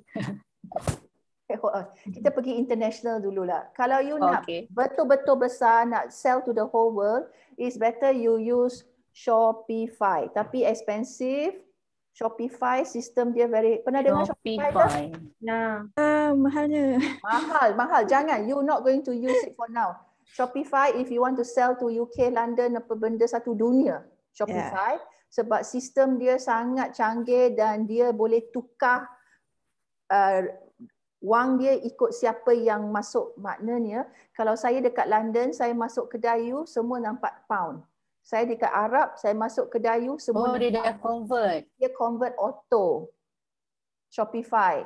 Kadang-kadang dia boleh convert bahasa pun. Itu canggih. Kita bukan nak cerita Shopify ya. Kalau Malaysian version yang boleh accept currency all over the world, you have to explore. Sekarang tiba-tiba I dah lupa nama dia. Sekejap adik, saya cari nama dia. Terlalu banyak saya fikir sekarang. Yes, ini nama dia. You have to explore Easy Store. Pernah dengar tak? Yeah, warna pink tu. Pernah. Okay, Easy Store saya rasa for Malaysian brand dia canggih. Dia boleh accept payment anywhere in the world. Easy Store. Tulis ya. Dan Easy Store boleh connect kalau you bayar yang 100 something punya, boleh sync dekat Shopee, Lazada, WhatsApp, Instagram, Facebook. Semua you punya kedai sync. Sync makna SYNC. Apa maksudnya? SYNC. Oh, synchronize. Makna orang beli dekat Facebook, dia akan tolak stok. Orang beli dekat Instagram, dia tolak stok. Itu yang canggih dan senang untuk belajar sebab dia ada banyak tutorial, tetapi dia memerlukan budget yang quite big, maybe 150 sebulan. So belum lagi masa bawa bertenang, tapi kalau dah ada budget boleh explore. Next level will be Shoppergram lah. Shoppergram baru RM50 sebulan. Tetapi dia tidak boleh mengambil wang luar dari Malaysia. Dia RM saja. Faham ya? Kita nak cerita semua yang free sekarang. Kita dah pergi. Saya belum share screen, saya nak tulis semua nama-nama dalam chat. Belum share screen, nanti ada share screen ya. Order sini, pernah dengar order sini? Order sini. Order sini. Order beli. Order sini. Orderlah.my. Ni semua free. Orderlah saya. Orderlah saya. Firdaus buat nanti untuk kita. Ini semua free. Firdaus nanti buat tau. Boleh. Order saya jadi kurus. Order lah. Mesti buat. Buat order kat sini. Tapi hari ni saya nak introduce you kepada Kiah. Nama dia macam Makcik Kiah. The first saya nak dengar, saya dengar, Makcik Kiah, tapi dia punya features dalam tu quite good, quite nice and free. Suka free tak? Suka. Nanti PKP ni masuk ke free, coach. So Saya dah ada dah Kiah. Oh, siapa tu? Siapa tu yang bercakap? Siapa tu? Yuzalina. Wah, boleh jadi kan? Ada dah. Memang Makcik Kiah. Yuzalina dah pakai Kiah, so you boleh share lebih nanti ya dengan kawan-kawan. Boleh lah nanti. InsyaAllah. So now saya tapi nak marketing lah saya tu. Saya memang siapkan, saya tak reti marketing sebenarnya. Okay, esok all about marketing. Today, so I nak bagi you homework lepas ni untuk kedai Kiah you. So, jom kita tengok kedai Kiah. Jom, kita buka rombongan Cik Kiah. Okay, jom. So, yang free dan canggih juga adalah sekarang dipanggil Kiah Store. Kiah Store. Yeah, wait, let me find saya sudah. Boleh promote affiliate tak kat sini? Nanti you Dan. Coach bukan affiliate sekejap ya. Sabar. Coach bukan affiliate Kiah Store. Saya Firdaus, cepat bagi link. Bawa bertenang. Mana semua orang? Wait, okay. Saya. Boleh klik ke? Wait. Boleh klik ke ni? Wait, saya nak buka untuk you tengok. Nampak tak Kiah Store ni? Okay. Nampak ya? Okay. You all nampak ya? Okay. So dia sekarang saya rasa saya dah tengok banyak-banyak. Order sini canggih tetapi dia punya penggunaan dalam tu pening sikit. So Kiah Store dia punya penggunaan dalam macam dia punya dashboard quite simple. So dalam kelas ni friendly user. Ya, dia punya UX tu lebih friendly ya, user friendly. So saya nak tunjuk contoh tapi kita cerita dulu ya. So bila you boleh ada your subdomain makna firdaus.kia.store atau ahmad.kia.store atau apa-apa.kia. So you akan dapat .kia.store. You dapat CRM, you boleh tengok data, you boleh buat SMS blast dekat customer you boleh inventory, jaga produk inventory. Dia ada WhatsApp form. So bukan sahaja dia ada website macam e-commerce tapi dia yang lebih penting dia ada WhatsApp form. Sebab WhatsApp form ini kita boleh buat promotion marketing and terus bagi borang tu. Itu kita akan belajar teknik tu esok ya. Customer dia boleh submit sekejap saja melalui dia punya WhatsApp ke atau dekat internet dia. Kamu boleh export semua info kepada Excel sheet. Order management very clean, payment gateway ada, kamu boleh keluar invoice dengan senang. And then dia bagi you free e-commerce website. Automated dia bagi you free bila kamu buat borang. So walaupun dia tak nampak apa tu terlalu canggih tapi dia efektif. So sekarang dah ada 6,000 peniaga dah gunakan dan dah boleh membuat jualan 4 juta. Maknanya sudah tadi suruh makan. Siapa nak makan ni? Dia boleh diterima oleh pelanggan lah. Maknanya dia efektif ya. So untuk permulaan puan-puan, tuan-tuan dan puan-puan nak belajar e-commerce ni yang free, this is a good permulaan. Kalau nak lebih canggih pergi Shoppergram. Kalau lagi Easy Store. Tapi the setup semua sama, so kita belajar set up dekat Kiah Store. Contoh dia borang WhatsApp dia macam ni. Ini panggil apa? Borang WhatsApp. Kita akan buat borang macam ni. Di mana dia jadi macam satu borang, you boleh letak gambar, Lepas tu customer boleh letak detail, dia boleh pilih apa yang dia nak beli. Lepas tu dia terus bagi you, dia terus akan dia pilih, lepas tu dia terus akan buat apa ni? Dia akan terus buat bayaran terus. Ini Jual sayur. Dia tengok stok. Jual sayur. Ya, jual sayur pun boleh online, why not? Jual bawang apa ni? Dia jual sayur, jual bawang, semua jual. Lepas tu dia boleh terus ke bayaran. Bayaran secara online terus. So you akan buat borang macam ni dengan produk you. Okay. Best kan? Dan Best kan? Satu lagi, bila kamu dah buat benda-benda macam ni, dia akan bagi you ni juga free. Ini secara auto. Setting dia akan keluar. So makna dekat website pun. Ya, jual bunga I nonton. Cantik tak? Okey lah kan. So kalau I nak beli burger, nak beli apa, saya dah boleh setting. Saya nak buat pembelian. Faham ya? So inilah yang domain dia tak boleh tukar domain dia tak boleh tukar, tapi kalau kita nak buat custom domain, saya rasa dia ada package. Jom Ada, kita belum buka price lagi. Dia ada nama Kiah tu masalahnya. Apa tu? Custom domain diorang belum buka lagi. Oh, belum buka sebab ini baru. Kiah ni baru I think less than 6 bulan. 1 year. Dan dia tak banyak tutorial tau. Kiah Store ni. I rasa I don't know lah dia, tapi Coach nak tanya. Ya. Kalau orang dah order melalui benda ni, penghantaran by own ke atau memang by dia juga ke macam mana? By you. Dia platform saja. Hari ni kita kena settlekan lah.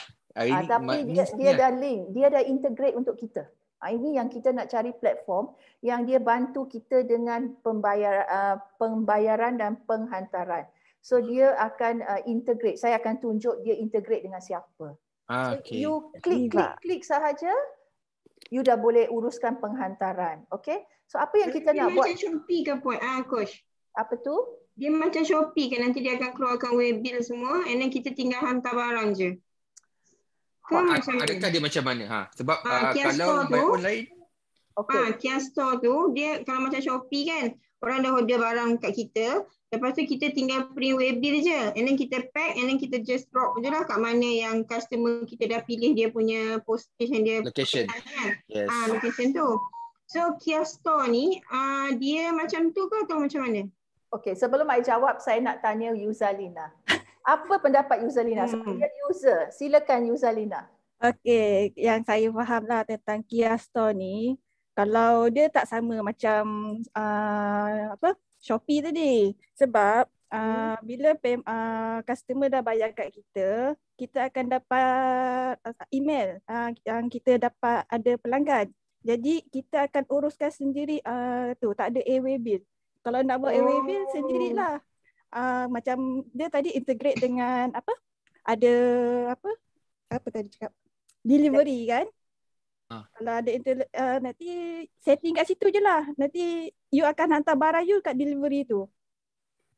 Maknanya nanti dia akan remind kita, katakan customer order, dia akan linkkan kita dekat email ke ataupun terus kat telefon kita? Rasanya ada kat email dengan WhatsApp ke tu kena setting. Dekat CRM nanti kena setting dia punya tu. That's why kita nak belajar macam mana nak masuk sekarang free. Nak masuk ke? Boleh. Beri kau kat tangan. Nanti saya suka kelas ni sangat bersemangat sampai coach kena tunggu semangat tu. Okay, ini dipanggil platform. Platform maknanya orang jaga teknikal untuk kita. Okay. Kita jaga bisnes kita saja. Kita upload gambar, kita jaga order, kita hantar. Ini platform. Kalau Shopee, dia platform tapi dia menjaga juga kita punya, dia macam Shopee dipanggil marketplace. Dia ambil commission dari you kan Shopee. Ya betul. Kan? Yang ini dia tak ambil apa dari you. Dia tak ambil apa. Dia bagi you platform free. You pakai, you jaga business you sendiri. Tak ada commission. Tetapi you nak lebih function, you bayarlah. Yang package dia premium package dia mungkin dia function lebih. Tapi sekarang kita tengok yang free. So apa yang puan-puan nak buat sekarang, sebab coach pun dah sign up demo account untuk you, tapi you nak sign up satu account juga. You boleh buat demo account atau apa account yang you nak, sebab dia tak kira berapa account you ada, itulah satu shop you. So kalau you nak buat sekarang betul-betul untuk you punya business pun boleh. Kalau you nak try pun, yes, Kiah Store adalah platform e-commerce store. Betul Muhammad Fadil, dia ada platform. Dia bukan marketplace ya. Dia tak ada customer datang, you kena bawa customer. Dia platform. Okay. Mungkin you tertanya, you kata coach, tapi tadi coach kata WordPress tu apa beza? WordPress you kena jaga technical dia. Yang ini technical dia Kiah yang jaga. You jaga business you saja. Bagus tak? Betul. Lagi. Okay, jom. Semua orang type apa tu? Kiah ni tadi. Daftar percuma. Boleh klik tak? Kita klik daftar percuma. Oh, saya dah masuk sebab saya dah ada dashboard kan. Okey, saya kena pergi ke another window. Okey. Kalau boleh ikut ya supaya senang you tak lost. Okey, kita type kiah.store. Kalau you ada any question, just cakap, kita boleh bantu atau chat. Kiah.store. Kiah.store. Lah, I kena bubuh HTTPS. Okey, kita buat Google dulu biar dia masuk. Kiah Store. Okey.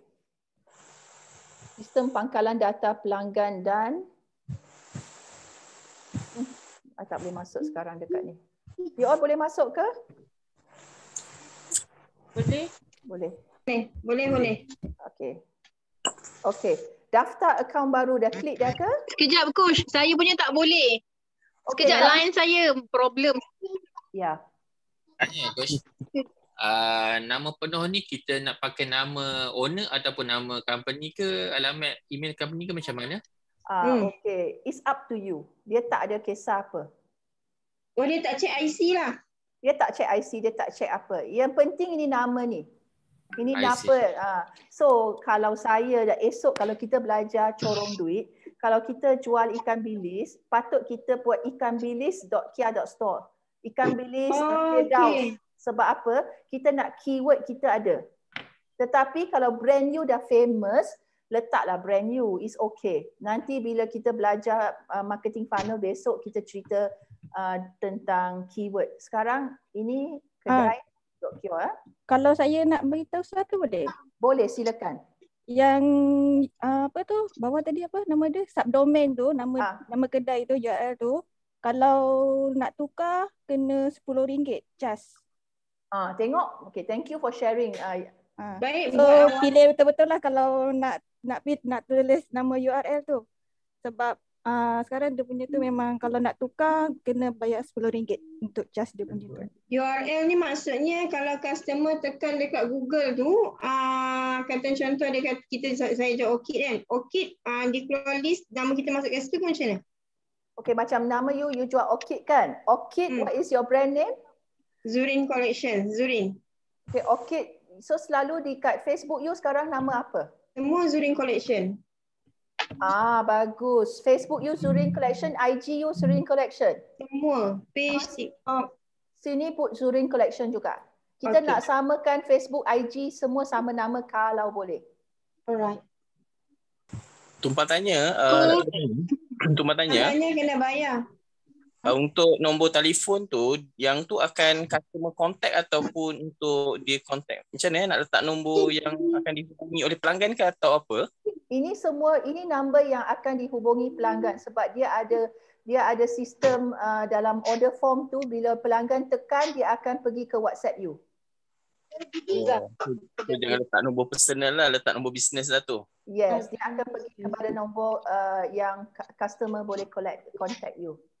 Alright, thank you. Okay. Coach, Coach nak tanya Coach, sebagai contoh macam saya jual inspired perfume, okay, yang harga yang murah. So macam ni kita nak tackle nama yang sedap-sedap yang menggambarkan perfume tu? Okay. Sebelum kita pergi ke nama, I forgot something important here. Saya rasa sini untuk lebih baik kalau you letak nama penuh you sini sebab why? Anything happen to your store, senang nak claim is yours kan? Kan? Betul. Betul Ya, kan? ya, memang saya sebab, letak. Sebab bila saya buat demo, saya buat nama apa-apa, tapi kalau betul you nak use this confidently dan nak pakai ni untuk business you, dan letak nama biasa betul ya. And Zuraini kata ada tutorial, kita ada slide step by step Zuraini. Ada nanti kita akan share. So you ikut dulu, jangan risau, dia tak susah sangat.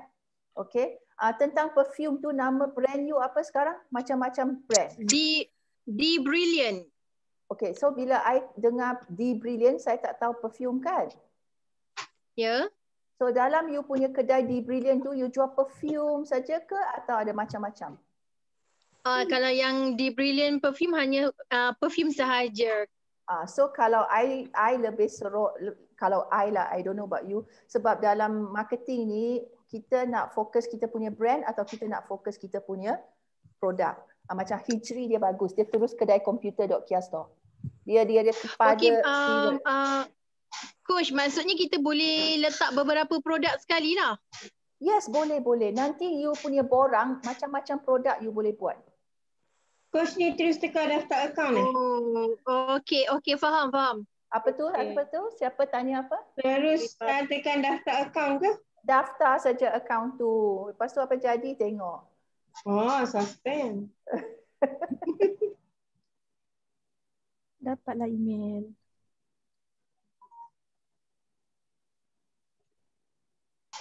So buat dulu. So biasa coach nak letak nama macam mana coach? Bagilah idea.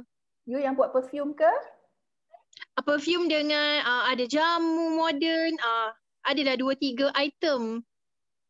Oh, dan 2-3 item better letak branding you yang sama dengan IG you, dengan sama dengan Facebook you. Kalau Facebook atas nama saya. IG? Sama juga. Nama personal? Ya, nama personal. Siapa yang bercakap ni? Sekejap kena tengok muka. Saya Habibah.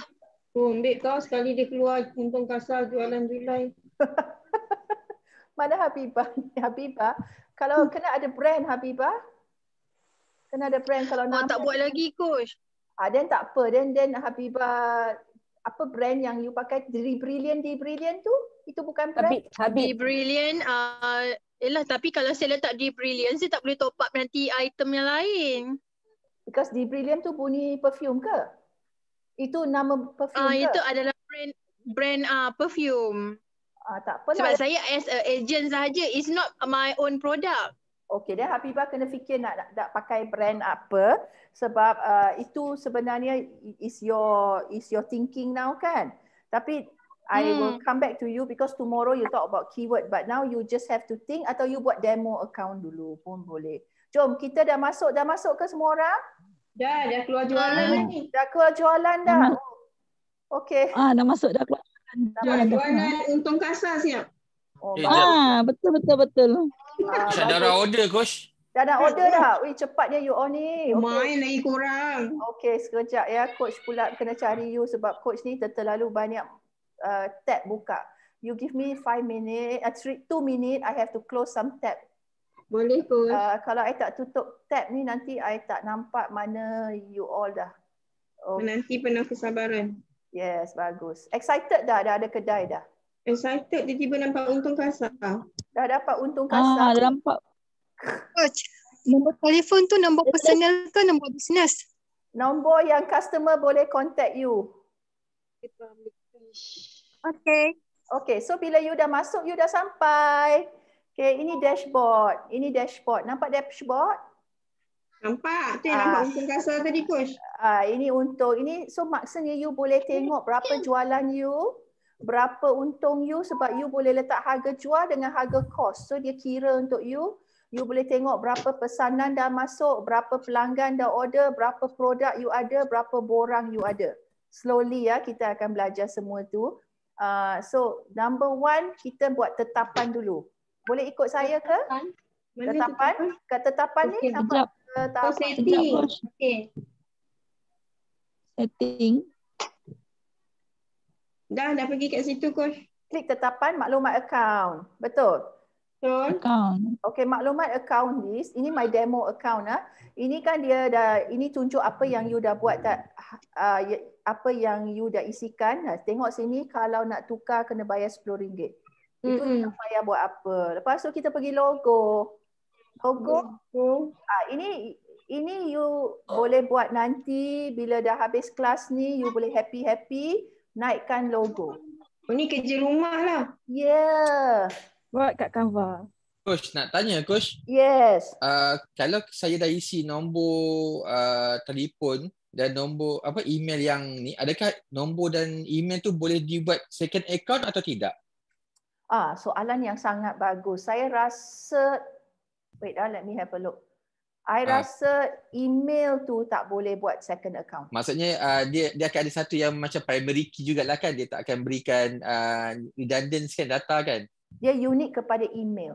So email kalau kita nak buat 10 account, 10 lah email. Okey. Sebab saya create demo lah dulu. Demo dulu, kenal dululah kan. Okey, boleh. Tapi dalam laporan 3 bulan tu, kalau boleh dah ada kedai betul lah, sebab kita memang kedai betul, sebab itu yang tengah fikir nama sebenarnya, macam nak settingnya betul. Yes, kalau tidak just buat demo dulu supaya boleh tengok step dia. So ni naik logo senang saja, choose file, upload.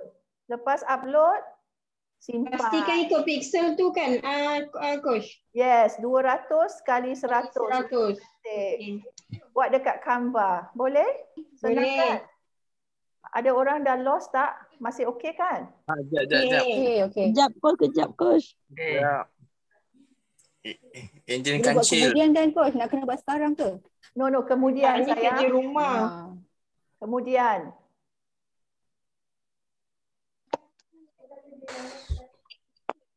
Just tulis saja, buat logo. Coach, yes. Coach, line tak putus tadi. Nak tanya logo tu macam mana? Kena masukkan sendiri ke? Ya, just klik choose file. Ya. First of all, kita pastikan kita punya logo size macam ni. Nampak tak? 200 kali 100. Kita buat di Canva. Kalau tak pandai, tomorrow kita belajar ya. Lepas tu kita kena upload. Kalau tak ada logo, tak payah buat lagi. Yang lebih penting kita nak belajar macam mana nak naikkan produk. Faham? Ini step by step tetapan. Nanti kita ada buku, ada nota untuk you. So you tak ada masalah ya. So lepas dah buat logo, kita nak pergi maklumat bank. Mengapa kita perlu ada maklumat bank? Sebab orang bayar kita. Orang nak bayar pandai. So bank kita punya maklumat. Sebab ada orang yang akan bayar secara online, bukan payment gateway. Makna dia masih nak upload receipt. Kalau you nak bagi dia boleh. Tapi kalau you tak nak, you nak 100% pakai payment gateway ToyyibPay, dan you tak payah buat ni. Tapi saya rasa untuk orang Malaysia lebih baik you letak juga. Sebab ada yang old school yang masih nak upload receipt. Coach nak tanya, yang maklumat bayaran ni, bank ni nak kena bank syarikat juga ke? Ini dia tak kisah. Bank apa yang you nak bayarkan. Kalau untuk bisnes, elok untuk ke syarikat lah kan? Kalau bagus, bisnes pakai syarikat lah supaya teratur. Betul tak? Puan Samsul kan? Betul. Sekarang I nak pergi yang lebih penting, gerbang bayaran. Ini yang lebih penting ya. Bolehkah saya pergi gerbang bayaran? Boleh. Boleh, kita terbang. Gerbang bayaran ni, kita tak mau tengok yang ni, kita mau tengok yang ini. ToyyibPay. Oh, pernah dengar. Pernah dengar kan? Nanti saya akan ajar you macam mana nak sign up. Nak belajar sign up tak? Nak. Sangat senang. 5 minit dah boleh sign up.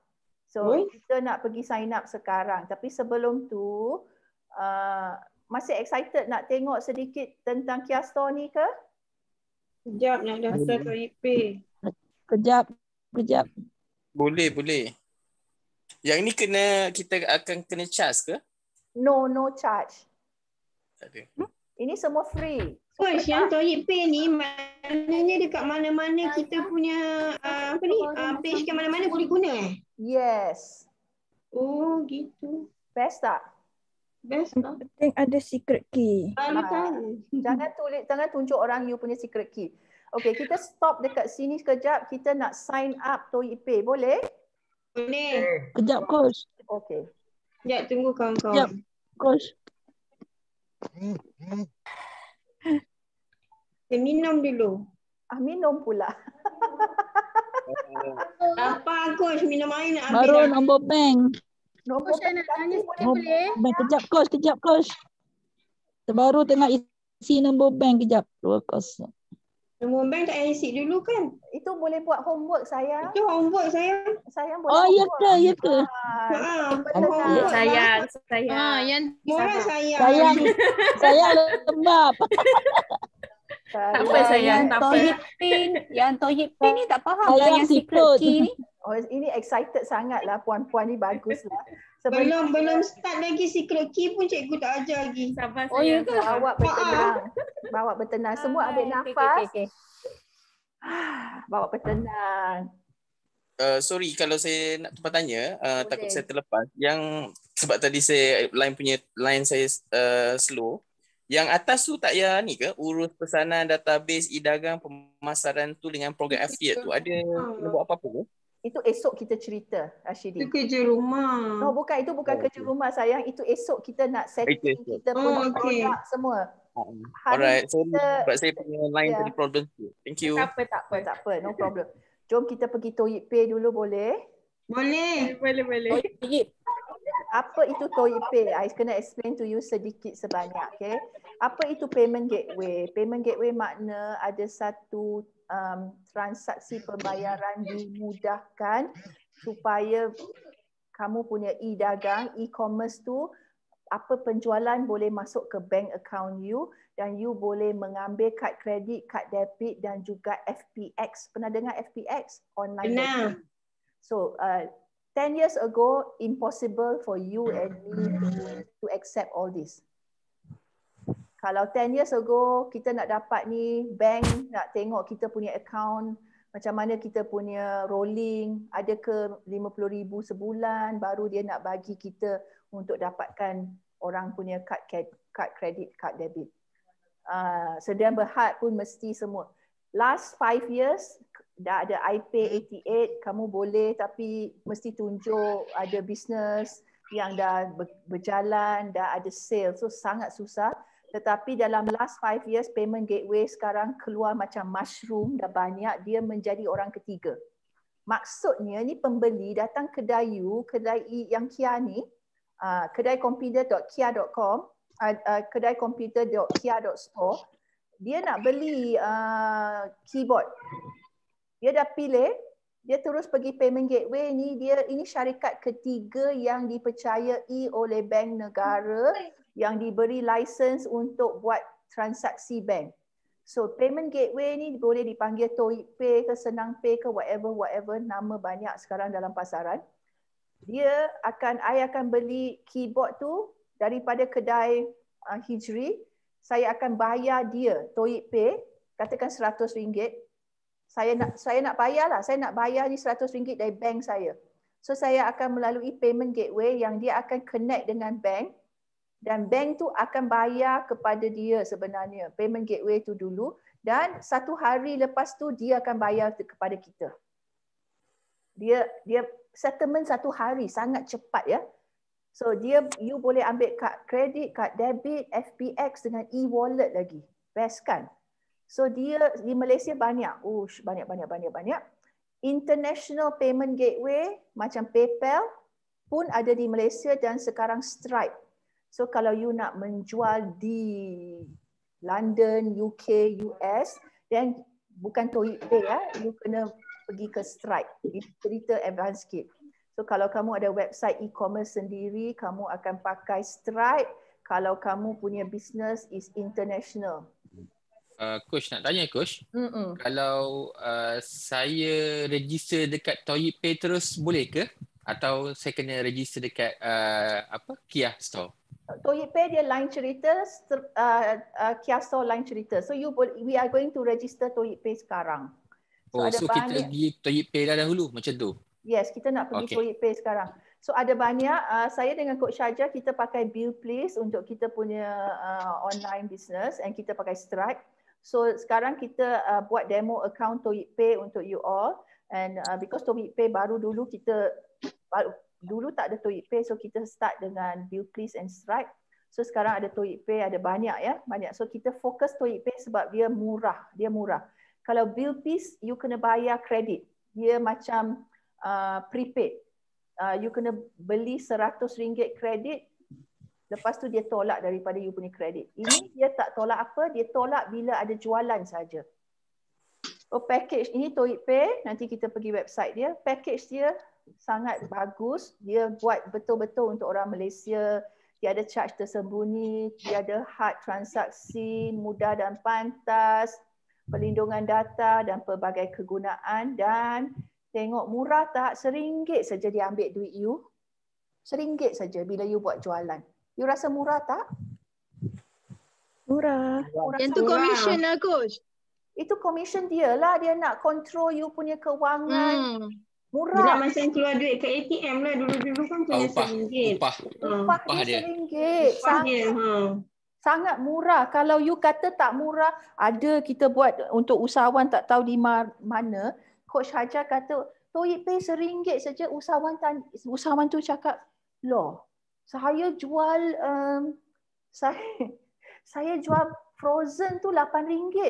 Saya nak bagi RM1 kepada dia. Buat apa? Lebih saya buat PM tepi. Yang mudahkan kerja kita dia. Usahawan yang bijak ke atau blur? Blur. Dia kedekut RM1, dia tak ingat ToyyibPay akan membuatkan orang pukul 3 pagi pun boleh beli kari kepap frozen dia. Jual lah package banyak-banyak. Betul, buat package. Ya. Dan sekarang ToyyibPay ambil credit card. Bestnya credit card ni. Maknanya, tapi dia ambil 5 hari ya, ini 1 hari. Ini makna orang beli Khamis, kita dah dapat 1 hari bekerja, dah dapat dah masuk account kita direct. Dia take 1 day. Yang ni dia ambil 5 hari sebab dia nak clear dengan Visa Mastercard. 2.3%. So kalau kita jual benda RM100, dia ambil berapa? RM2.30 saja. Mahal ke? Mahal ke? Siapa rasa mahal? Kalau you jual satu package murah. Alah, dia dah uruskan semua. Kalau kita uruskan lagi susah. Kalau you nak ambil kad kredit punya sistem dari bank pun, dia nak tengok you punya rolling ada RM50,000 sebulan ke. So ini dah membuka ruang dan peluang untuk kita buat berjenis-jenis online business, berpuluh-puluh corong duit. Berpuluh-puluh ya. Setuju. Setuju. Coach. Yes, saya. Coach, saya nak tanya macam saya ni yang memang zero tentang IT, okey, penggunaan aplikasi yang ada ni, okey, dan macam mana saya nak pengguna-pengguna yang ada sekarang ni dia tahu nanti yang kita ada advertisekan kedai kita di dalam medium-medium yang ada ni. Wow, soalan you sebenarnya sekarang you mau buka kedai. So macam mana orang tahu kedai you kena bagi tahu orang melalui social media atau kalau you dah ada database, you WhatsApp blast atau kita boleh masukkan dekat Linktree sekali kan Coach? Sangat boleh. Esok kita nak belajar Linktree. Sangat boleh. Sangat-sangat. You dah pandai. Maksud contoh Habibah mana Habibah ni? Dia hilang dah. Habibah. Lain problem. Habibah dah jadi robot Habibah. Macam robot dah puasa. Kak Bibah kenapa? Dia dah hilang, tak apa. Kalau you dah pandai Linktree, Coach dengar saya tak? Esok, bawa bertenang, hold your horses. Esok kita akan belajar macam mana nak buat produk-produk. Hello Coach. Yes. Hello. Ya, saya dengar. Hello. Ya, Habibah. Hello Coach. Ya. Ya, Habibah. Ya. Hai Habibah. Okay, Habibah, I think you tengah lag. You bawa bertenang dulu. Saya cakap you dengar. Nanti you akan faham. Kalau you dah pandai Linktree, banyak you boleh buat. Sekarang kita nak ada platform untuk letak you punya produk dan package. Sekarang selama ni you letak dekat Facebook tak ada masalah. Tapi Facebook ni bukan kedai you. Saya nak tunjuk you ada kedai. Itu saja. Faham tak? Kalau yang mana yang ada bajet tinggi, nanti pakailah kedai yang lebih cantik. Kalau mana yang ada semangat nanti nak buka sampai ke London, pakailah kedai yang overseas, yang international. Hari ni kita pakai Kiah sebab kita nak faham sistem dia dulu. Okey? Faham? So jom kita balik kepada ToyyibPay. Kita nak register ToyyibPay ya. Sangat senang register. Tekan siapa nak letak link dia dekat chat, tekan ToyyibPay. Hello Coach. Yes. Sorry lah Coach, dugaan untuk saya punya line ni. Ya, Habibah, apa tu? Coach, macam yang saya cakap tadi lah. Okey, selama ni saya hanya menggunakan Facebook saja. Itu je yang saya tahu. Okey, sekarang saya dah daftar di Kiah.store. So macam mana saya nak tahu yang ada customer, ada pengguna yang akan masuk di Kiah.store dalam akaun saya. So adakah saya pun kena marketing lagi benda tu? Yes, you kena marketing. Sebenarnya Kiah ni platform kedai you saja. Yang you nak market supaya dia datang kedai you. Selama ni you market dia pergi Facebook. Tapi dekat Facebook dia nak bayar automatik tak boleh kan? Dia kena PM you. Sekarang kita nak buat kedai automatik. Faham tak Habibah? Marketing masih you kena buat. Esok kita belajar marketing masih you kena buat. Tetapi at least you ada kedai automatik. Faham tak? Okey. Kawan-kawan yang lain, boleh ke you register ToyyibPay? Yang ni kena letak nama company. Kalau tak ada nama company, letak nama penuh sebab saya dengar ToyyibPay ni dia ambil juga kalau kita tak ada company. Tapi kalau bagus ada company. Letak company, lepas tu dekat apa tu dia akan minta SSM, you akan ambil dia nak image lah, not PDF. Bila kita register PDF dia tak upload. You kena buatkan you punya SSM cert sebagai JPEG atau PNG. Faham eh? Kalau yang mana yang tak ada SSM, letak IC pun boleh. Nanti dia minta IC kalau tak ada SSM. Bagus Cik Nur Ahmad ya. Alah coach kena minta coach SSM. Kalau tak ada, you boleh letak IC. Saya ada SSM tapi tak ada cert tu. Oh, cert tu dah jadi ke mana? Sebab saya dah lupa username dia. Saya kena pergi counter balik lah. Easy. Oh dear. Okay, kena call. Kena call. Ya, salah. Tak ada photostat mana-mana tak ada. Rasanya saya dah renew dah tamat tempoh. Jadi kena yang ada yang latest kan. So kena ambil lah. I rasa username sekarang semua sekarang online. Maybe you dapat try check. Saya dah buat dah tapi tak dapat dari 2 minggu dah sebenarnya saya nak settlekan SSM ni. Okay, tak apa. Yang tu saya settlekan. Nanti you follow. Okay. So bila you masuk dekat you punya ToyyibPay, dah register ke? Dia cepat. ToyyibPay pun saya terkejut. Dia punyalah cepat. Immediate. Dah masuk ToyyibPay ke? Belum. Cuba you register sekarang. Sekejap saja dia hantar you email. Sekejap you approve email, you dah boleh masuk dah ToyyibPay. Dah ada automated system dah. Coach nak type apa ToyyibPay tu? Saya ketinggalan ni. Siapa tanya apa tu ToyyibPay? Siapa yang tanya? Saya. Habibah. Okey, sekejap Habibah. Saya fahamkan semua orang balik ya. Give me 1 minute. 1 minute. Okey. Oh, saya tengah isi. Ketinggalan je putus-putus ni. ToyyibPay saya tengah daftar. Okey. Okey, Habibah you bawa bertenang. Okey, you bawa bertenang. Saya nak explain to you apa itu ToyyibPay sekali lagi ya. sebab mungkin kawan-kawan pun lost. Okay. ToyyibPay adalah satu gerbang pembayaran. Dia satu company di mana dia menjadi pengantara kita dengan pembeli. So kita dah buka kedai kita dekat Kiah Store. Okay, kita dah ada kedai. Kita tunjukkan barang-barang. So pukul 3 pagi, Coach Cat ni tak boleh tidur. Dia nak beli perfume Habibah ni. Dia dah tengok Habibah punya Instagram, perfume dia cantik botol. Dah teringin. Tekan link, dah pergi kedai Kiah Habibah. Tengok harga okey. Terus nak beli 5 botol. Takkan nak PM Habibah pukul 3 pagi. Tak ada. Dah seronok nak beli, add to cart 5 botol. Tekan pay now. ToyyibPay adalah payment gateway di mana dia akan bawa saya kepada bank saya untuk buat bayaran terus. Automated. So besok pagi you bangun, you dah dapat email dengan WhatsApp dan ada jualan daripada saya pukul 3 pagi. Best tak? So, itulah ToyyibPay. Dia adalah satu gerbang pembayaran yang memudahkan transaksi pembayaran automatik. ToyyibPay ada Senang Pay, ada Bill Please, ada macam-macam. Kamu hanya bayar komisen RM1 satu jualan kepada ToyyibPay bila ada jualan. So is it worth it to have ToyyibPay? Yes.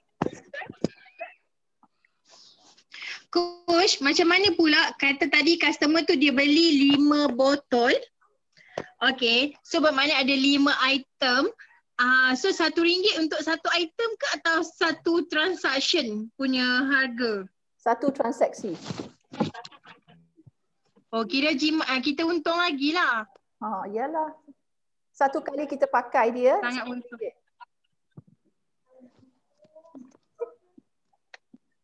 Coach Hajar kata, wah, you all kira untung ya. Bagus, bagus. Dah sign up tak ToyyibPay? Dah. Tengah isi Coach. Coach, ToyyibPay ada 2. Yang standard RM1 ke yang credit card? Nak daftar yang mana? Standard. Okay. Yes.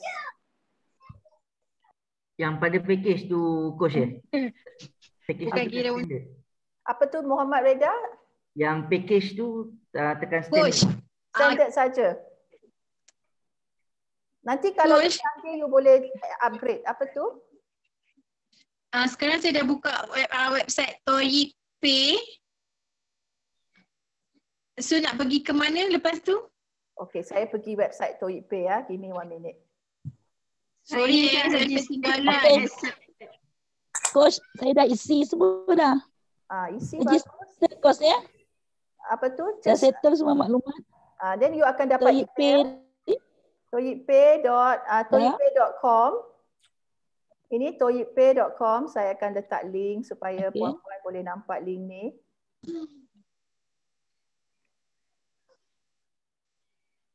Saya tak ada komisen dari ToyyibPay ya. Saya tak ada affiliate pun, tapi saya bagi you yang murah-murah yang senang. So ToyyibPay tu you dah register. Dah register Coach. Okay, sama. Dah login. So lepas dah register lepas register, marilah saya tunjuk. You akan dapat satu email macam ni. Jom. Saya akan tunjukkan sebab you all ni terlalu excited. Coach pun dah rasa nervous dah. Nervous dengan excitement. Kena pergi ke login ya Coach. Pening lah. Coach dah pening. Bawa bertenang. You akan dapat satu email.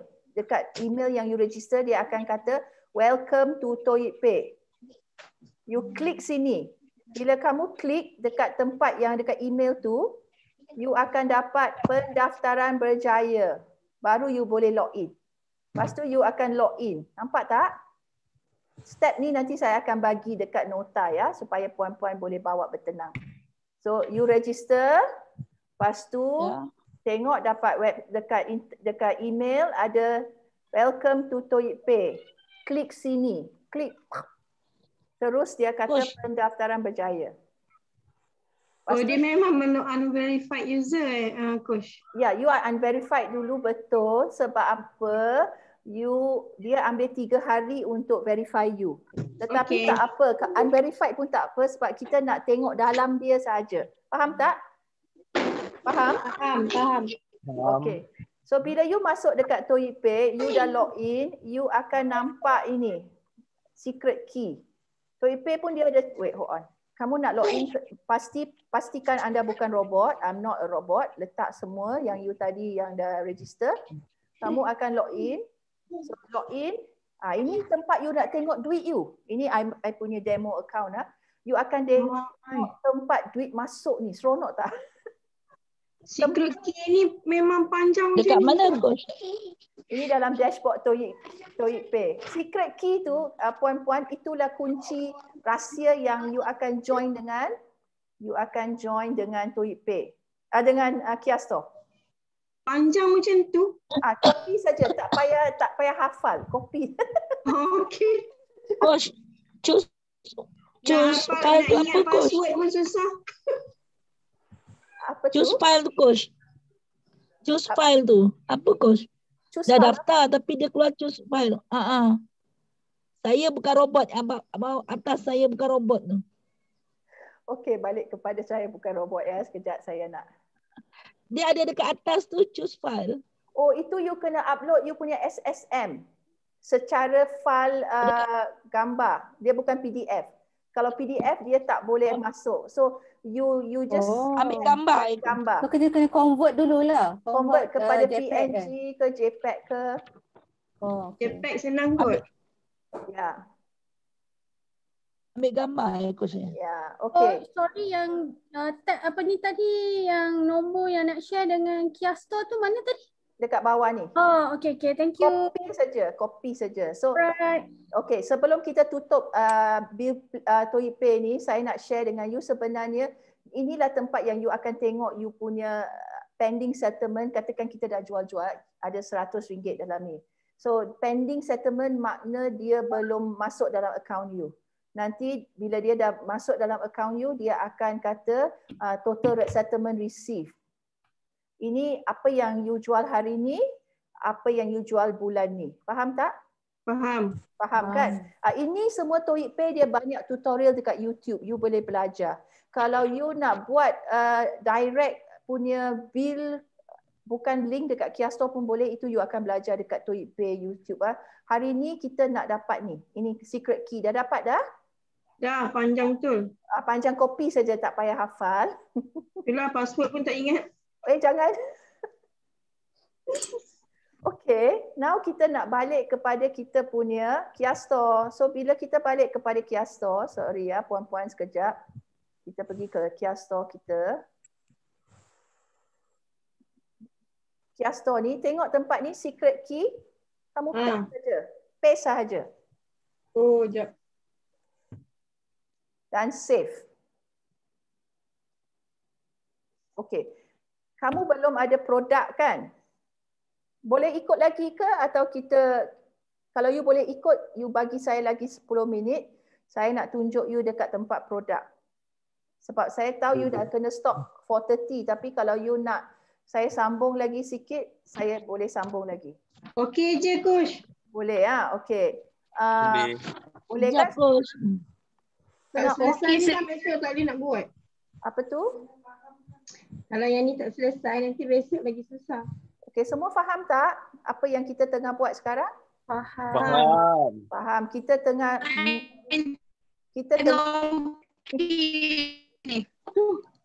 Habibah, yes. Habibah, kalau you tak boleh bercakap, you chat. Lebih senang sebab you sekarang macam Robocop. Chat. So apa yang kita buat sekarang, kita tengah connectkan secret key ToyyibPay dengan gerbang pembayaran kita. Itu saja yang kita tengah buat, okey? Yang integrasi Delvia ni, ini delivery kita cerita esok, ya. Notifikasi Telegram ni, ini dia punya Kiah Store, dia ada sistem di mana dia ada Telegram group. Itu kita boleh explore nanti. Okay, ini email pro punya version, kita boleh explore nanti. Mungkin kamu tertanya-tanya berapa harga pro. Kalau you nak pro, saya boleh tunjuk dulu. Harga account pro hanya, okay, kita jom tengok berapa ringgit saja. RM30 sebulan. Itu kalau kita nak benda-benda yang pro, kalau 6 bulan 150, ini dia punya pro.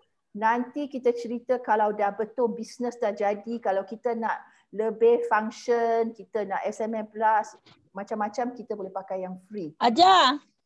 Sekejap ya. Lepas letak tekan simpan kan? Yes, tekan simpan. Sorry Lady busy. Okey, Kursus online. Siapa yang tak mute minta bantu mute, sayang semua. Okey. Dekat sini tetapan malam ni you boleh tengok, you boleh explore, tak ada masalah, semua ada. Dia ada support group dekat Telegram, semua ada, dia ada ya. Hari ni saya nak tunjuk you tentang senarai produk. You boleh upload. So saya punya demo account ni saya buat ni ikan bilis. Contoh ya. So sebelum saya nak tunjuk senarai produk, saya nak tunjuk you sebenarnya macam mana borang dia lah sekejap ya. Ini esok kita akan buat ya. Sebenarnya apa yang tuan-puan dapat ni sebenarnya hari ni, apa yang you buat ni. Wait ya, boleh nampak tak? I want to give you the big picture before you lost. Okay. Dia tak boleh pergi sebab dia tengah login kat sini. Okay, bawa bertenang dekat I. Kita pergi another window. What you are going to do is, let me share with you the window dulu. Alright. Okay. Alright. What you are going to do sebenarnya esok adalah you akan create borang dengan gambar produk you. Okay. Dan you akan tulis macam-macam tentang produk you. Dan ini stoknya kita akan belajar setting ni. Dan apa yang you buat tadi sebenarnya, so ini macam customer. Saya dah jadi customer, saya nak beli ni 2. Contoh. Apa yang you buat tadi, you dah connectkan kepada payment gateway. Maksudnya selama ni kita buat bisnes, kalau kita ada WhatsApp form pun orang PM hantar tanya soalan tapi tak boleh bayar terus. Sekarang dengan ToyyibPay, tengok kalau saya tekan ni, teruskan bayaran. Oh, saya kena fill in. Biar saya fill in sekejap ya. Saya fill in konon. Okey. Saya letak saja contoh. Okey. Ini demo ah.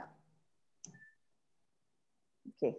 Sekarang kalau saya teruskan bayaran, dah terus kepada invoice. Ini automated. Kamu tak perlu buat apa. Dia dah automate.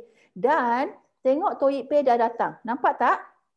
Nampak. Nampak. Maknanya sekarang, kalau saya nak beli ikan bilis ni, saya hanya tekan bayar sekarang. Customer lah. Saya jadi customer sekarang. Customer yang nama Kara ni.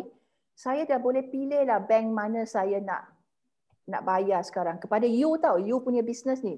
So katakan saya pakai Maybank to you, saya tekan, so saya nak beli kamu punya ikan bilis, saya tekan Maybank to you, dia dah pergi kepada Maybank to you yang saya nak masukkan saya punya password, etc. Semua dah boleh. Faham?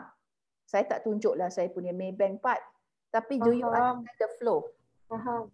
Faham kan? Automated tak? Betul. Betul kan? Okey.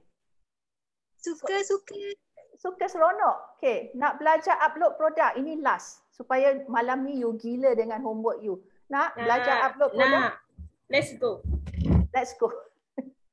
Kita balik kepada kita punya Kiah Store. Okay, sekejap coach dah tak tahu mana kedai, mana Kiah Store coach dah. Banyak sangat, sekejap tutup dulu. Okay, kita kena balik kepada Kiah Store. Okay. Tengok tadi saya buat demo saja kan. Saya tekan, dah masuk dah dia punya informasi. Pesanan baru dah masuk dah. Nampak tak tadi? Saya buatkan diri saya Kara. Informasi dah masuk, menunggu bayaran. Sebab tadi saya tak buat bayaran betul-betul. Power tak? Power. Dah nampak dah dashboard. So you are kira automated lah. Kalau betul dah ada bayaran, dah nampak dah untung kasar apa semua akan nampak, etc. Tomorrow you will understand more. You akan nampak pelanggan you banyak apa. So ini kepada yang teknikal, you dah boleh buat, and kepada yang tak ada teknikal pun tak apa, slowly. Sekarang kita pergi database. Ikut ya, database. Nampak tak database ini? Nampak. Senarai produk. Dah. Klik. Dah. Senang kan? Nak Senang. tambah saja. Tambah. So nama produk. So katakan ikan bilis, sebab saya ni mood ikan bilis pula. Ikan bilis grade 5 star. Nama saya punya produk. Inilah bagi penerangan ringkas. Ada kan ada copywriting tentang produk you kan? Ada. Ini you boleh letak kategori. Katakan you nak ada kategori you jual makanan, apa ke, macam you ada banyak kategori, you boleh tambah kategori. Faham tak kategori? Faham. Faham kan? So nak tambah kategori, ada senarai kategori, kita buat kategori dulu. Mungkin kita jual jubah, tudung, blouse. So kita buat kategori dulu. So kalau kita dah ada kategori produk ni, kita pilihlah kategori apa. So saya punya kedai ni, kedai demo ni, dia sebenarnya dia ada ikan bilis, dia ada udang kering. So saya patut ada kategori ikan bilis udang kering kan? So saya buat kategori dulu. So jom kita tambah kategori. So ikan bilis. Contoh ya. Ini ada penerangan kalau nak. Tambah satu. Okey. Tambah satu lagi. Udang kering. Katakan ya, udang kering. So simpan. Okey. Dah settle. So kita balik kepada senarai produk. Kita nak tambah produk kan? So sekarang saya buat ikan bilis grade 5 star. So saya punya kategori ikan bilis. Nampak tak? So yang ni 5 star saya nak jual. So ini saya letaklah 100 gram. Contoh ya. So, harga ni saya nak jual RM12. Sini RM12. Harga kos. Mengapa saya nak letak harga kos? Sebab ingat dekat dashboard dia boleh tunjuk untung kasar kan? So saya letaklah harga kos. Ini customer tak nampak. Harga kos ni customer tak nampak. Kita saja nampak. So saya letak harga kos saya RM5. Beratnya 100 gram. So 0.1 kilogram. Had pesanan, adakah kita block customer? Adakah kita block customer boleh beli berapa? 2, 3, 4. Kalau tak ada had pesanan, tak ada had pesanan lah. Baki stok semasa. Ini penting ya. Baki stok semasa, kita ada 50 paket saja. Letaklah. Lepas tu aktifkan di e-dagang, maksudnya kita nak ada kedai yang, ingat tak yang ada kotak-kotak banyak tu? Yang macam dekat website tu. Sebab ini kita buat borang, nanti kita buat borang dan kita akan buat e-dagang. So kita aktifkan di e-dagang. Aktifkan pengurusan stok, aktifkan. Lepas tu, tulislah maklumat produk you. Letak maklumat produk you dan letak mana gambar? Mana gambar? Nama produk. Mata saya tak nampak dah mana tempat gambar ni. Aktifkan variasi. Kalau ada variasi, size ke, package ke, semua kamu letak. Kalau ada, you kena explore. Kalau you nak directory pun, you boleh letak dia punya kategori. Okay. So ini maklumat produk. Di mana gambar tu? Siapa nak bantu I? Saya dah lost mana nak letak gambar. Gambar dekat upload tadi. Kat senarai produk ni. Senarai produk, nama produk, di mana gambar. Patut ada tempat gambar kan? Coach, nak tanya Coach. Ya. Adakah Coach akan berikan PDF ke ataupun guideline untuk buat homework ni? Yes, saya ada PDF dia. Okey. Okey, Sebab saya tadi saya terlepas sebab lag terputus. Apa tu terputus? Line tak clear, putus tu. line Yang masuk balik tu tiba-tiba dah sampai dalam ni dah. Oh, ya ke? Okey, tak apa. Okey. Nanti I bagi PDF Okey, thanks coach. Okay. Yes, gambar. Sorry. Ya, gambar dia akan datang. Sorry. Dia last bila kita simpan gambar datang.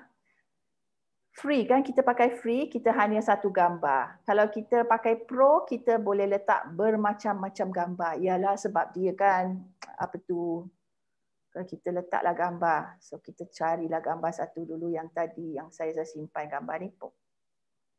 Gambar. Okay.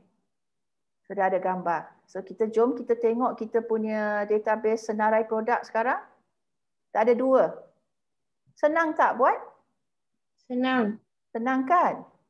Okay. Kita go one more time ya. Tambah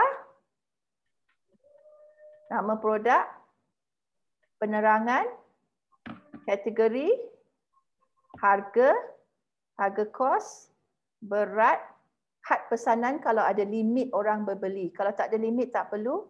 Baki stok. Kalau kita tak tahu stok berapa, kita tak payah aktifkan pengurusan stok lah.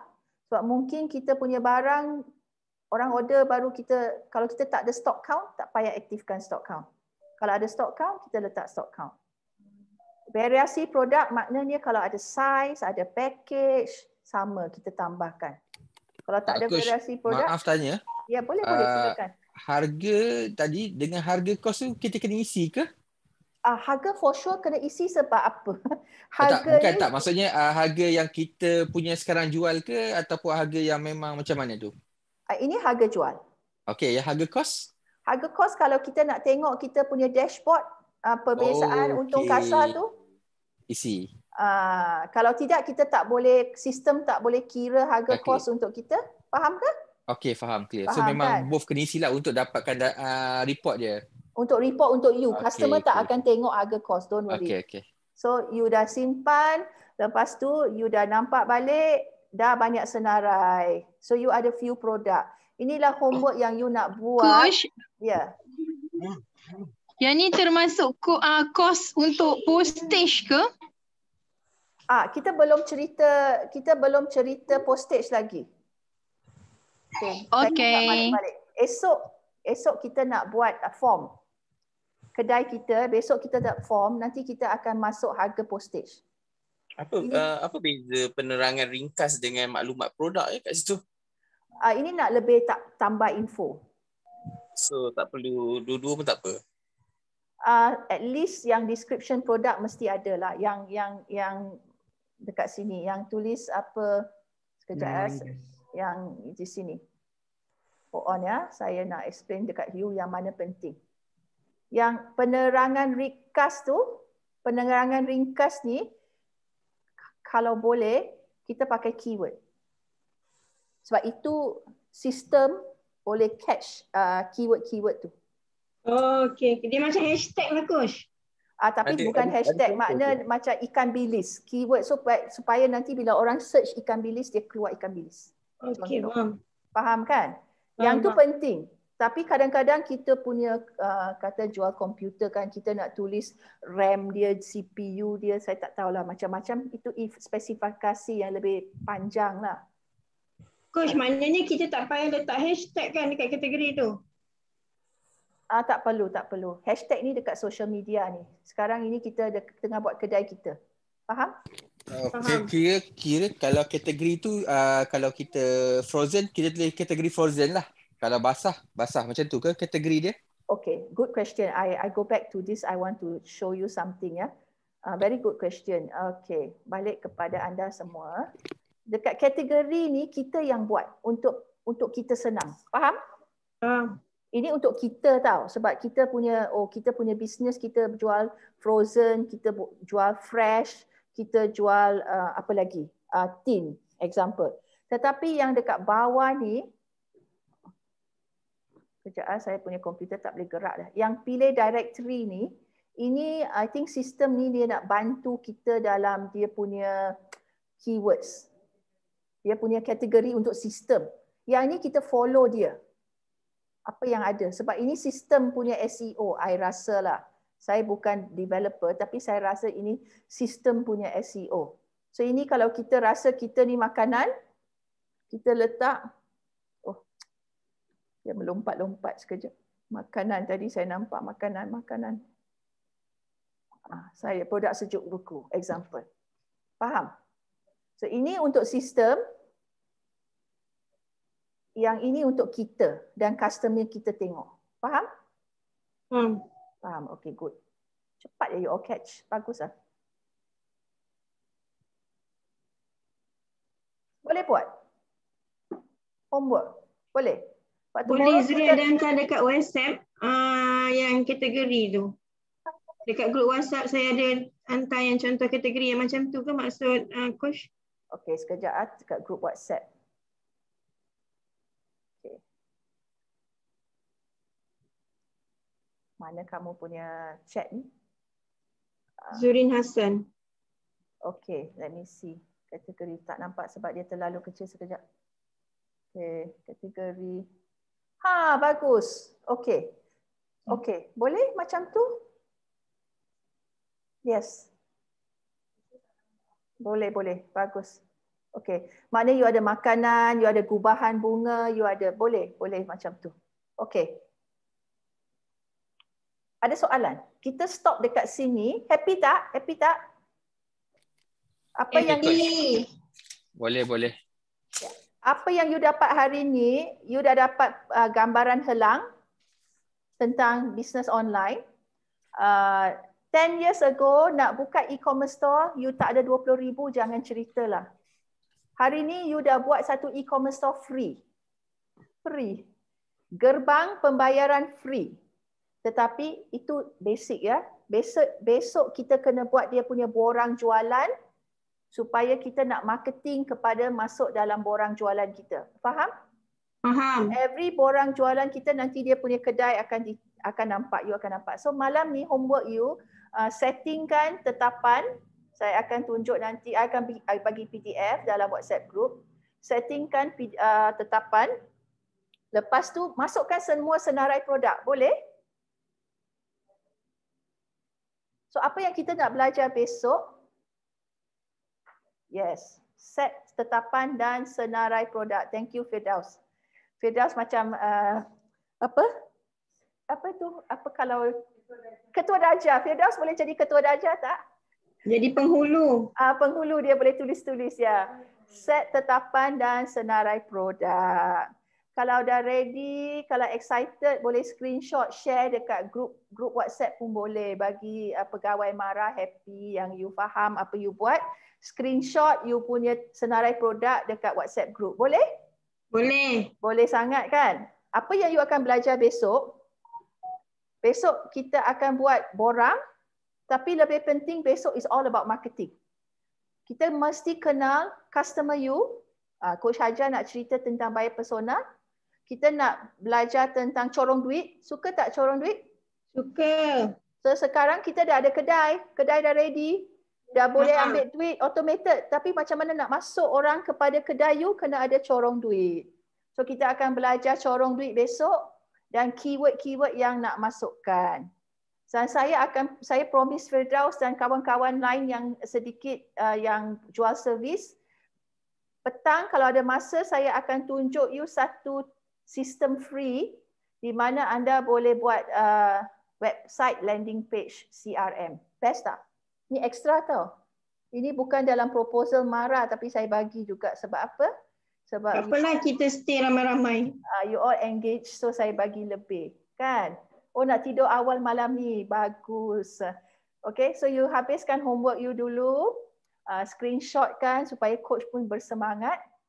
Any question before I pass to Coach Hajar to say goodbye to you? Kita habis pukul 5 lah. Silakan.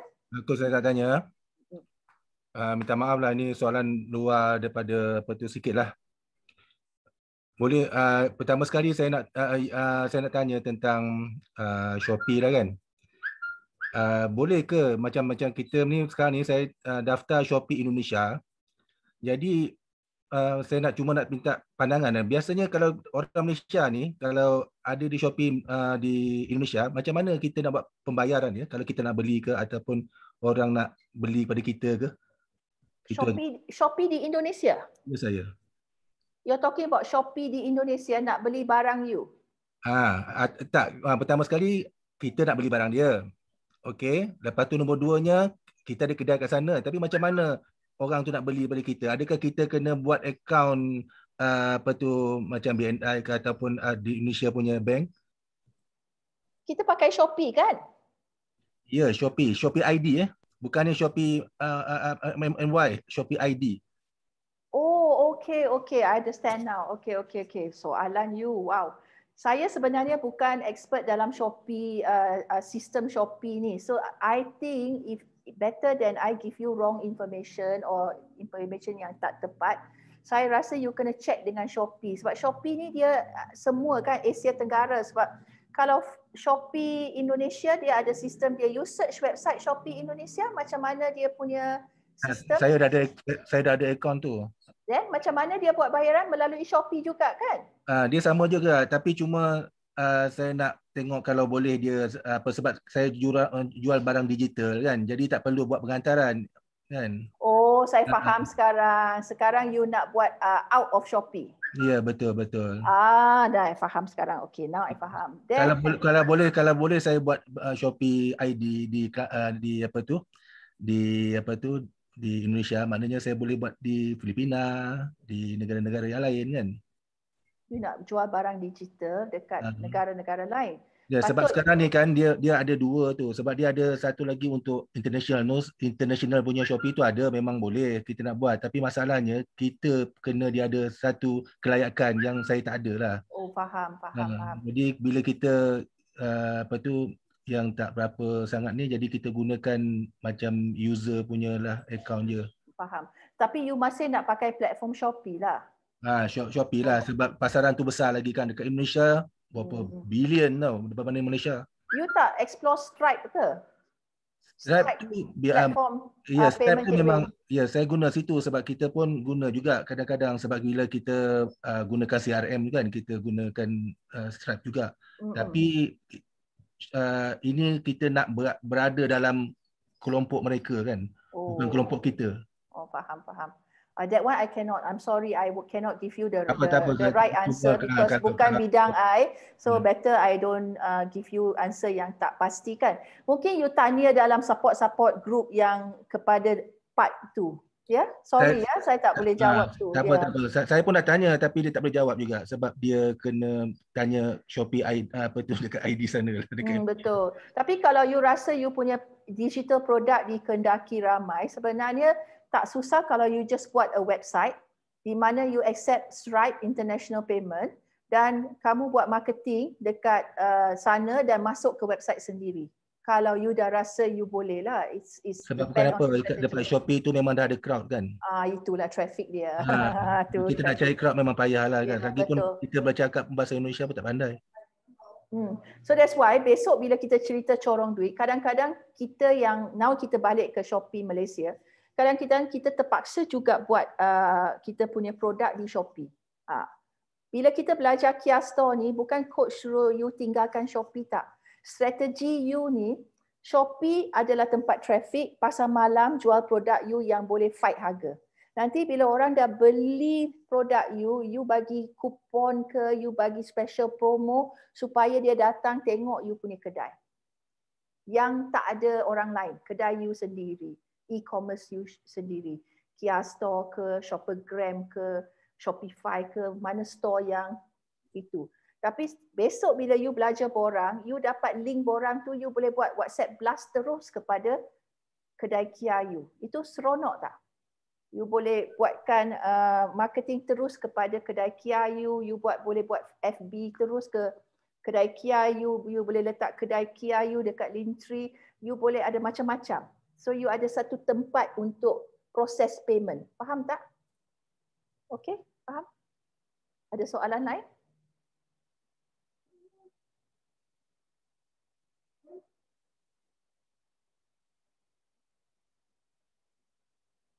Okay, Bagus, semua orang tengah buat kerja, bagus. Esok more exciting because all about marketing, yeah. And lusa is all about content. So kita sebenarnya sangat heavy kelas ni, tapi kalau you tengok sebagai helang, nanti technical tu you boleh cari sendiri dekat YouTube sebenarnya. Tapi kalau you tak ada helang, you tak nampak helang, nanti you tak tahu hala tuju.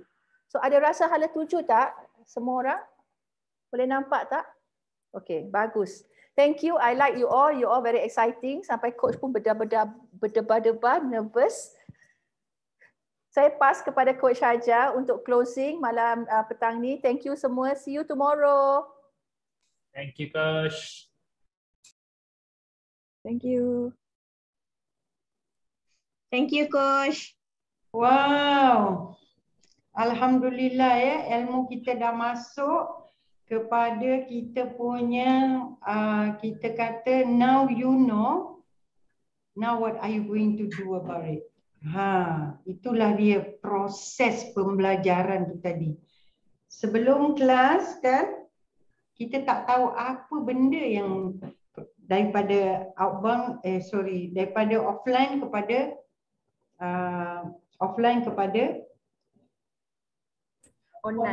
online. Saya pun dah petang kan, dia macam saya pun tetap hang lah dengan you. Saya tengok you punya energi, abdul, seronoknya. Inilah dia usahawan negara kita yang dibantu oleh kerajaan, maju jaya. Siapa kata orang Melayu malas, orang Melayu bodoh? Tak ada kita akan tunjuk dekat dia orang ni. Ya, kerana apa? Kerana bukan kita malas, bukan kita bodoh. Itulah bila kita tak tahu, kita tak buat apa. Jadi orang boleh kata kita, alah malas lah, kau mana boleh, bapak kau pun bukan orang berniaga, you nak buat berniaga. Macam-macam orang boleh kata dengan kita. Sekarang kita dah tahu. Daddy I buat bisnes ke, mak I buat bisnes ke, tak buat ke, tak penting. Yang penting I dah ada ilmu, I dah nampak, I dah dibukakan mata. I nak buat bisnes online. Tak tertahan-tahan lagi. Jadi bukan satu miracle lah, satu perniagaan yang dikatakan boleh maju ke perniagaan awak ni? Awak boleh jadi jutawan ke? Awak ni siapa? Pelajaran awak pun tak tinggi. Tak ada. Itu semua tidak ada. Yang ada adalah skill yang kita boleh berkata-kata dengan kita punya komputer, kita boleh berkata-kata dengan kita punya sistem, dan kita mahir dengan apa saja sistem yang terbaru supaya perniagaan kita berada di anak tangga teratas. Bukan soal siapa you dalam online. Syarikat yang besar-besar gergasi ya, kita boleh bersaing. Contoh satu orang dia menjual dia menjual minyak hitam. Contoh, dia jual minyak hitam. Ada minyak hitam kereta. Dia punya website cantik, e-commerce dia berbagai-bagai. Dia punya copywriting dia, storytelling dia tentang penjagaan kereta-kereta ni. Dia lebih memberi ilmu kepada customer daripada satu gergasi organisasi yang hanya macam meletakkan satu website just diam membisu. Tidak ada connection, tidak ada engagement dengan customer. Siapa yang dilihat dalam online? Siapa yang dilihat? Orang yang seorang ini. Jadi di sini moral of story bukan siapa besar, siapa kecil. Siapa yang banyak memberi kepada customer secara gambar, secara storytelling dia, secara posting dia, berapa besar dia punya awareness dalam dia punya kita panggil channel-channel yang dia ada, itu yang besar. Bukan satu gergasi yang bermodal berjuta, maybe billion. Di dalam komputer, orang tak nampak kita siapa. Orang nampak apa yang kita bagi. The more kita bagi kepada customer mengambil masa berapa saat? Tadi saya kata 10 saat saja untuk memilih dari mana yang dia nak beli. Kompetitor mana yang dia nak beli. Pasti ni dia akan memilih daripada website ataupun e-commerce yang dia biasa dengar, yang dia biasa tengok, yang selalu engage dengan dia, yang selalu dia nampak dalam advertisement yang di tempat-tempat yang dia biasa. Jadi kita dah faham keseluruhannya, kita dah tahu pengguna-pengguna internet ni, pengguna online ni yang nak membeli dengan 2 jari saja. Dia berada di platform-platform yang kita dah kata tadi, 86% dia berada di dalam platform tu. Jadi kita mestilah berada dalam platform supaya dia nampak kita, ya. Okey, akhir kata saya rasa semua orang dah penuh, maybe otak pun dah panas kerana banyak yang kita nak proses. Mungkin saya cakap satu ayat tetapi awak mengulasnya lebih-lebih lagi kerana awak punya mind map lebih kepada perniagaan awak. Jadi di sini saya rasa saya tamatkan kursus kita pada hari pertama dengan rasa gembira, ya, rasa gembira mendapat usahawan seperti tuan-tuan dan puan-puan, dan kita akan berjumpa pada esok pagi pukul 8.30 kita start kelas, tetapi saya akan berada pukul 8 untuk sembang bisnes bersama you. Sembang bisnes ni maksudnya you boleh tanya apa saja.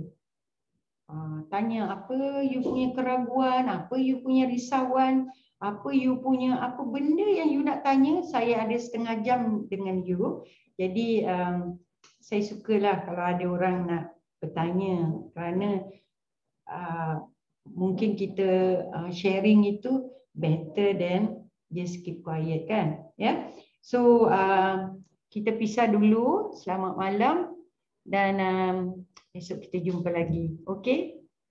Shall I say goodbye? Ya? Jumpa esok. Bye. Bye. Terima kasih Coach. Bye. Terima kasih. Terima kasih semua. Minta maaf gurau-gurau hari ini. Bye. Bye Kak Zuri. Assalamualaikum warahmatullahi wabarakatuh. Jumpa esok. Waalaikumsalam. Okay. Bye-bye.